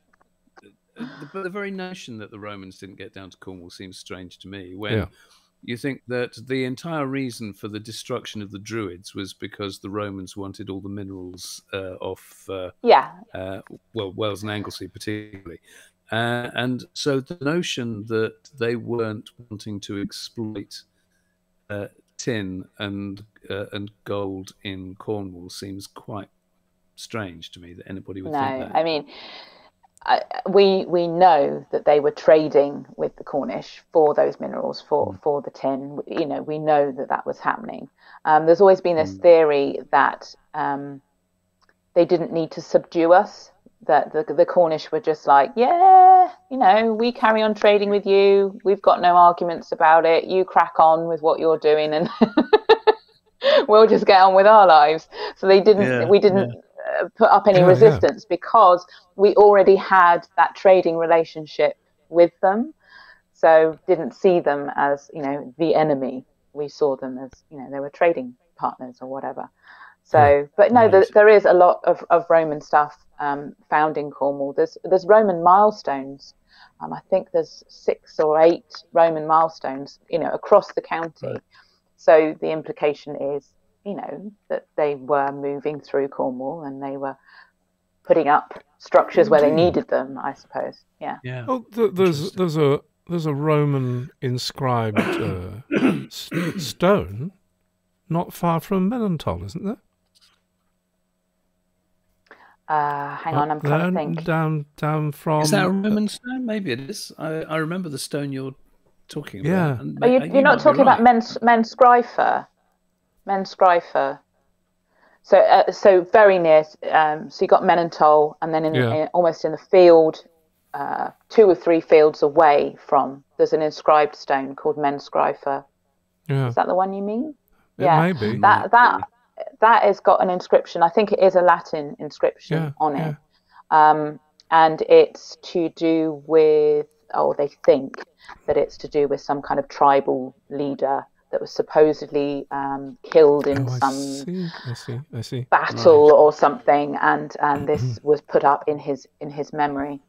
Mm. So yeah, that might be the one you mean. But yeah, there's a few of them dotted around. But you folks down there in Cornwall have been trading tin for millennia, even before the Romans got there. Yeah. And that's a story for another day, how extensive the tin trade was across, reaching down into the Mediterranean and across to... Well, of course, you've got the Nebra Sky Disc as well, which is a connection that I just love, because the gold that was on the Nebra Sky Disc came from a valley which is literally a mile and a half from my house, which I find just incredible. Yeah, and the tin and the bronze as well has been identified as being from Cornwall. I find it quite amazing, really, that one of the things we've talked about it on different shows before, but comparatively recent, I think it was only last year, that they published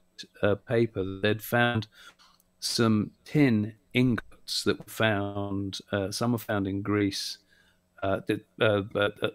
associated with shipwrecks. They found some tin ingots off Greece, and they found some others off Israel that are known to be Cornish tin. And the thing is that they predate the British Bronze Age. So you're looking at these ingots thinking, well, if it predates the British Bronze Age, what were the British doing with this tin? What were they making with tin? Because why were they mining it? All those questions. Because clearly they were making ingots of them and they were selling it on or trading it in some way. But before we were actually making bronze artifacts, it's just amazing, really. Love to know how trade occurred. Love to know, what was going on. For sure. It's extraordinary. Anyway, somehow we got from a Roman road or whatever in Devon to tin ingots in Israel. Some of the pottery that was found in this excavation, they dated to 1500 BC. Ah, right, yeah. But that was as much as I got from it. That was pottery related, so I don't know. Yeah. So it's there, and so are tin ingots in Israel from Cornwall. Rupert, you're down there in France. Have you got sufficient notes to sort of? You know what this is we don't need to dwell for a long time on this. The nice thing about this, the Mondrian cave is 3 hours drive from me. Yeah. I could pop up there tomorrow. I'm not going to. But they found these. That's not arrowheads. Gold, by the way. That is flint. It is flint. Yeah. Basically, they just found in this cave they can push bow and arrow technology back, as it says, to 54,000 years ago. Yeah. And it's not that this should be a surprise. it's just that it's always wonderful when they actually find evidence for something, you know, because there's so much that we don't know about human history. And so much of this, you know, we avoid certain things because sometimes it's crossing the boundary into anthropology, and that's not really what we're about.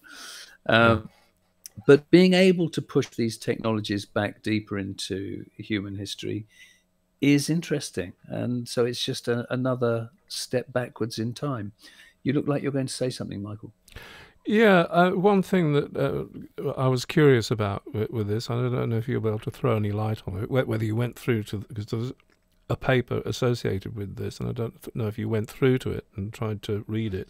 It says, if the emergence of mechanically propelled weapons in prehistory is commonly perceived as one of the hallmarks of the advance of modern human populations into the European continent, the existence of archery has always been more difficult to trace. The recognition of these technologies in the European Upper Paleolithic has been hampered by ballistic overlaps between weapons projected with a thruster or a bow. Now, what gets me about this is they seem to have been able to discern that from these blades, that they belong with bow and arrow weaponry rather than with the hand-thrown thruster weaponry. Yeah. And I asked the question, how? I mean, obviously there's an answer, but I haven't been able to... There's nothing in this article that really tells me that, how they've actually managed to make the discernment. We don't have James at our fingertips at the moment, because I'm sure James... What, the Dilly?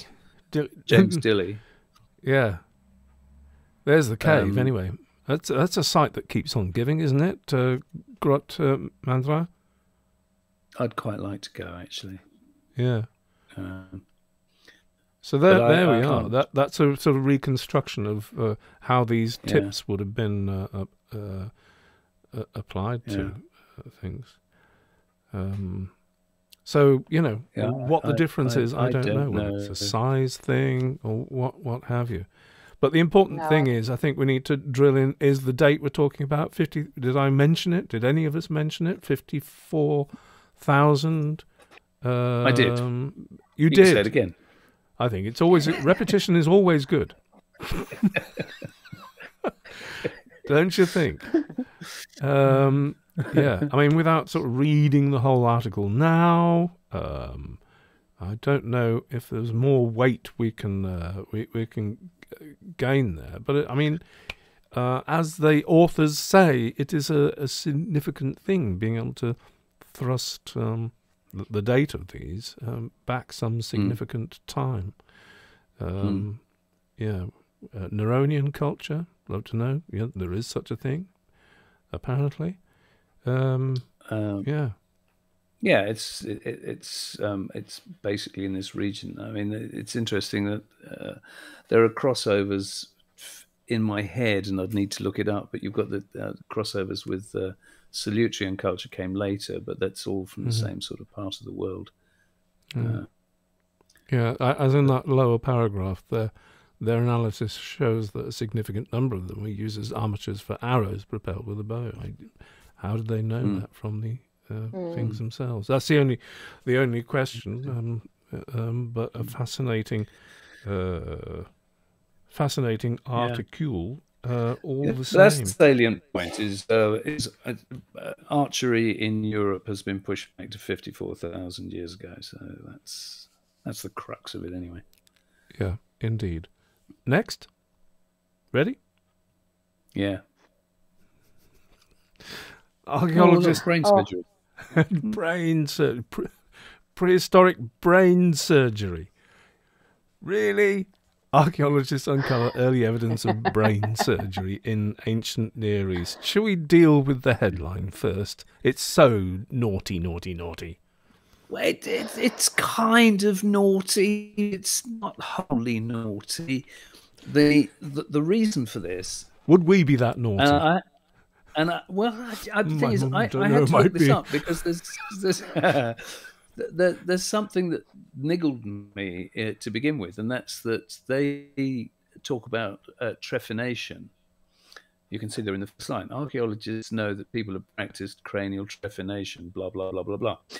And I thought, well, normally they'd call it trepanation. What's the difference? And if you look up trepanation and trepanation, most entries will tell you that they're synonymous, that it's just another word for the same thing. When you really want to get picky, then the difference is that trepanation is a surgical procedure, and trepanation is making a hole in the skull that may not necessarily be for medical purposes. You know, you can drill a hole in somebody's head if you want to release a spirit or, you know, whatever. But trepanation is specifically a surgical procedure. And the reason they're saying it in this context is because the way this cut has been made, this rectangular hole has been made in the skull, is a surgical, it's a known surgical thing from prehistory. And I don't. You can see there's illustrations of it there. The irony, though, is that they know that the individual didn't survive this experience anyway. So whatever the reason might have been for them attempting the person that this operation was performed on was one of two brothers. Yes, and they know he wasn't very well from whatever, some sort of congenital or bacterial problem that and they it's can also tell from the possible rest of the bones. It's possible that it was leprosy, but they haven't been able to establish that yet, which is interesting. We should also say, haven't actually said where this is, have we? It's oh, sorry, no, we haven't scrolled down enough. Yeah. I don't think it's in the headline. That's but it's Rachel Kalischer, PhD candidate at Brown University's Joukowsky Institute for Archaeology in the Ancient World, led the analysis on excavated remains of two upper-class brothers who lived in Megiddo. I've looked up the pronunciation of that. It's Megiddo. 15th century BCE. So we're back in the Near East again. Okay, it's Israel. It's sort of near the coast, halfway up Israel. Yeah.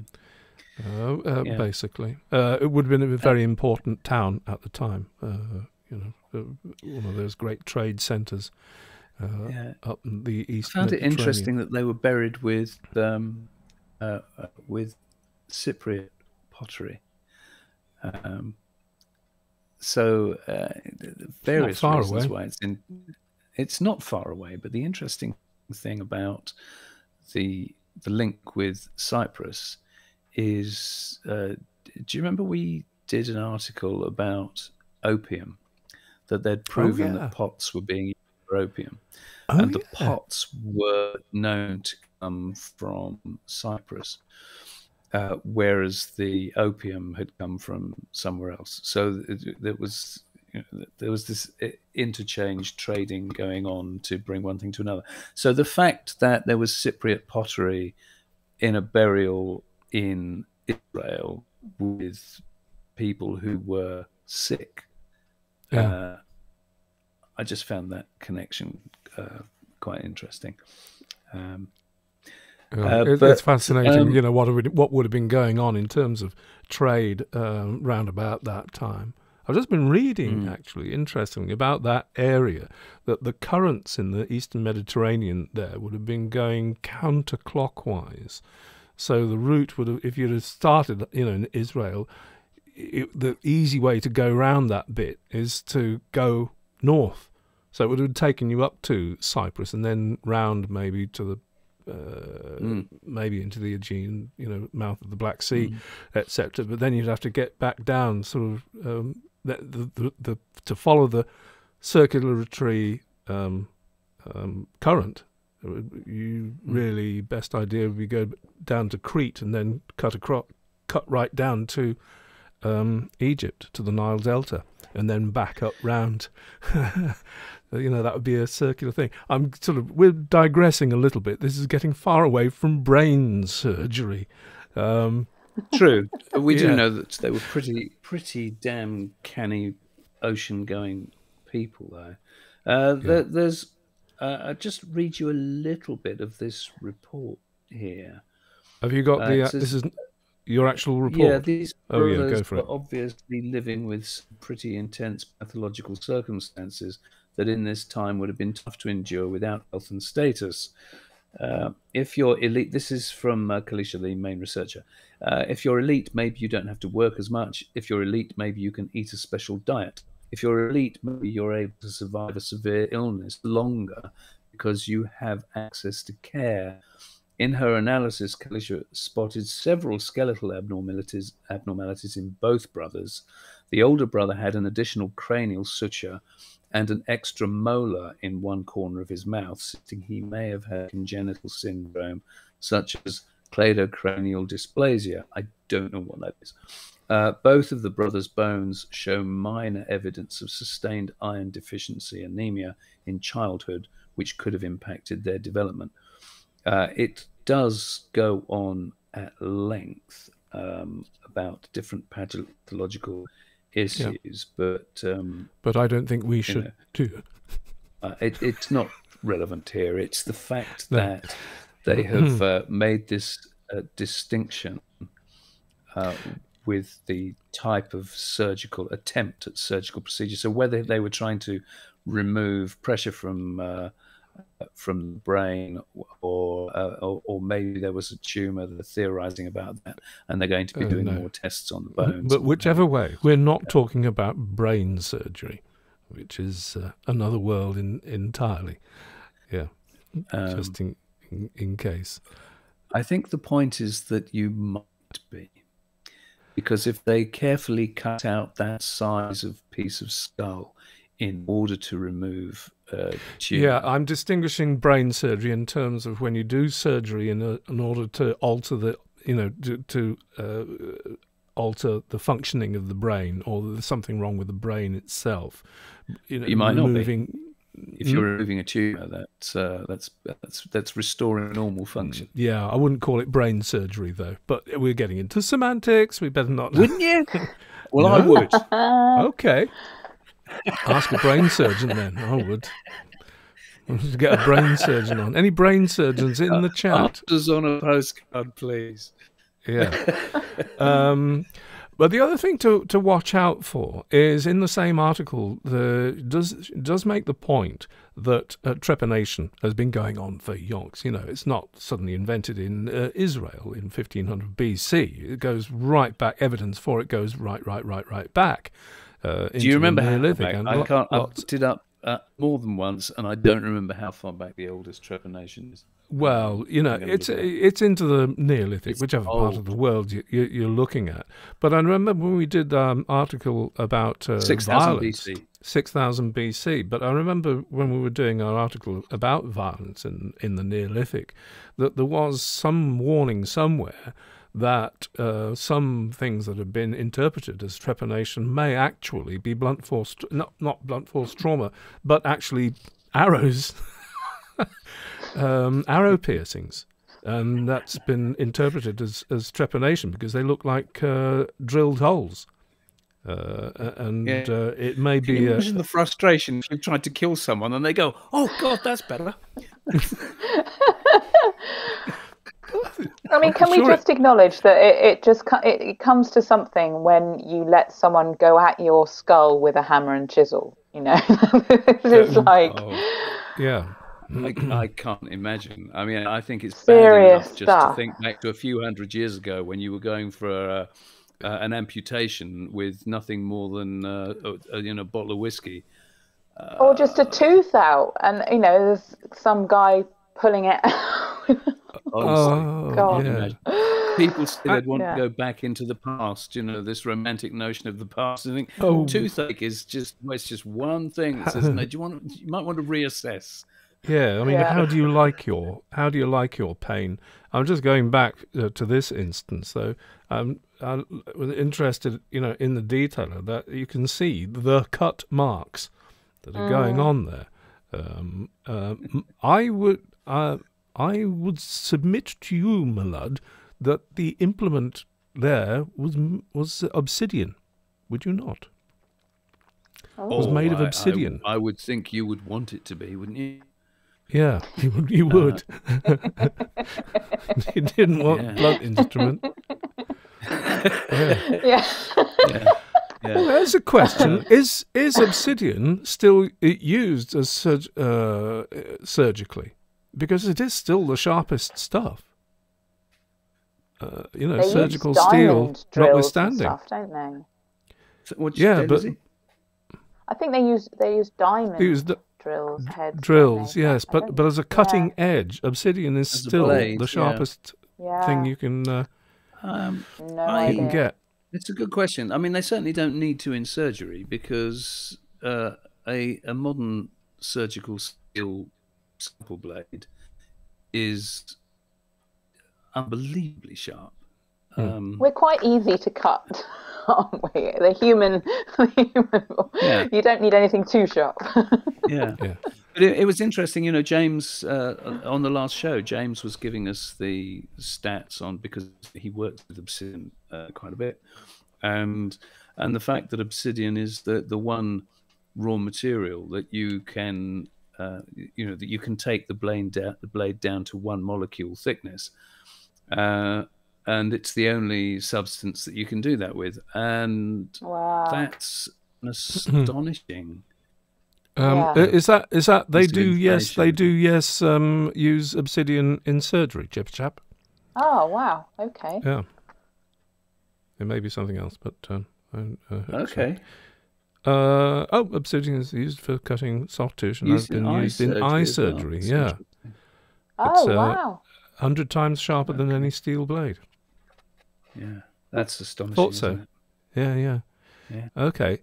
And on that bombshell, I fear it is really time for us to begin wrapping up the show. Time to say goodbye. Yes, well, we don't have a whimsy for you tonight, I'm afraid. We couldn't find anything funny. No, unless you find Bronze Age brain surgery funny. It was close. The toilet was sort of almost there, but no, it didn't really cut it.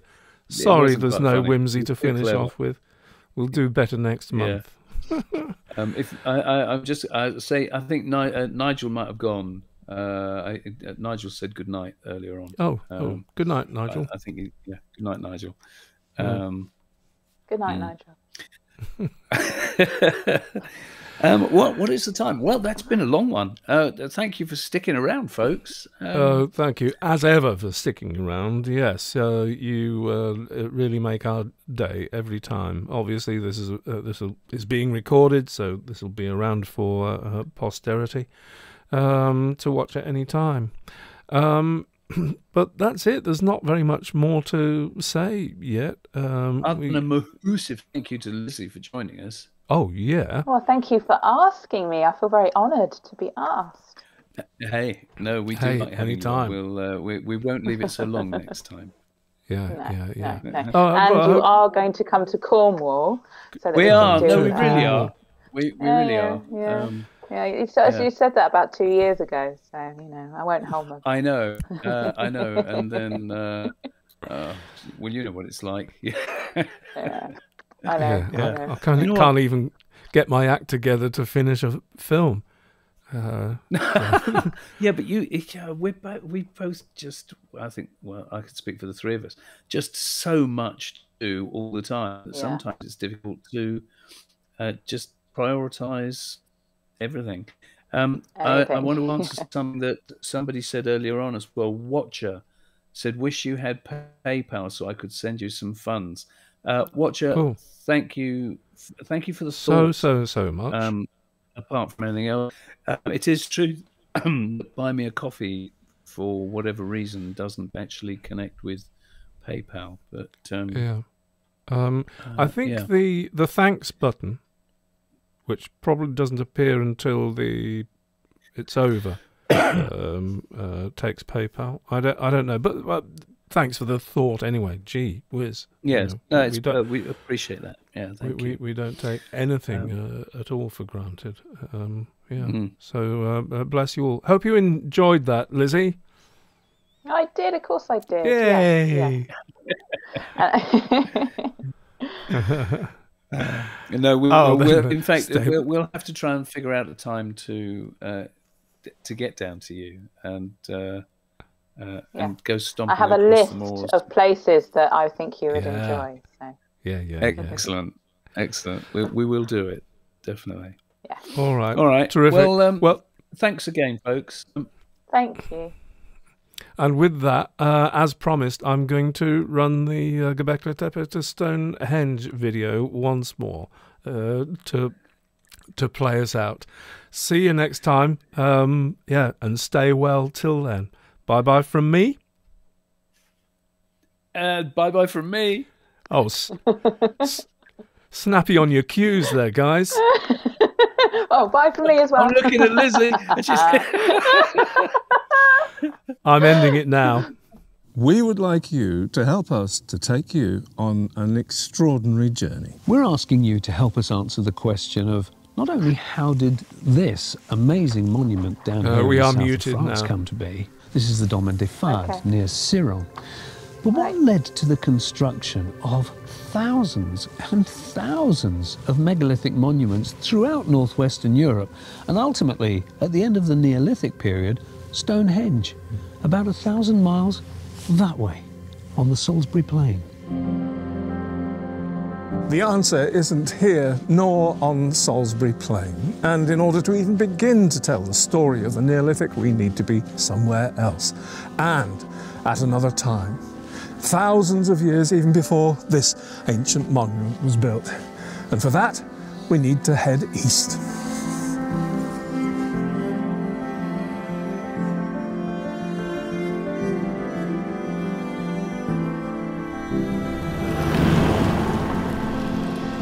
Our passion is in helping to tell the story of how, from the earliest farming in Mesopotamia and the Fertile Crescent, humans came to leave their mark on the world in the form of the great tombs, henges and megaliths that we wonder at today. We plan to make a series of films to illustrate that story, and we'd like your help.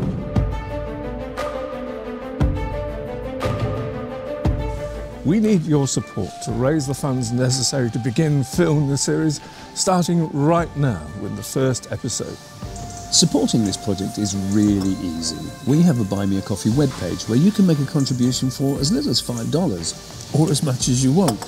Each and every single dollar raised will go towards the travel and subsistence costs necessary for each stage of filming. You'll find loads more information about our plans and our funding goals on our Buy Me a Coffee website. For the moment, though, it seems that we've come as far as we can. In front of us is the Mediterranean Sea. That way lies Italy, Sardinia, Greece, the Aegean, Turkey, Cyprus, northeast. What have we got northeast? We've got the Great Steppe, we've got the Balkans, up the Danube. Ah, good grief. That way. What have we got that way?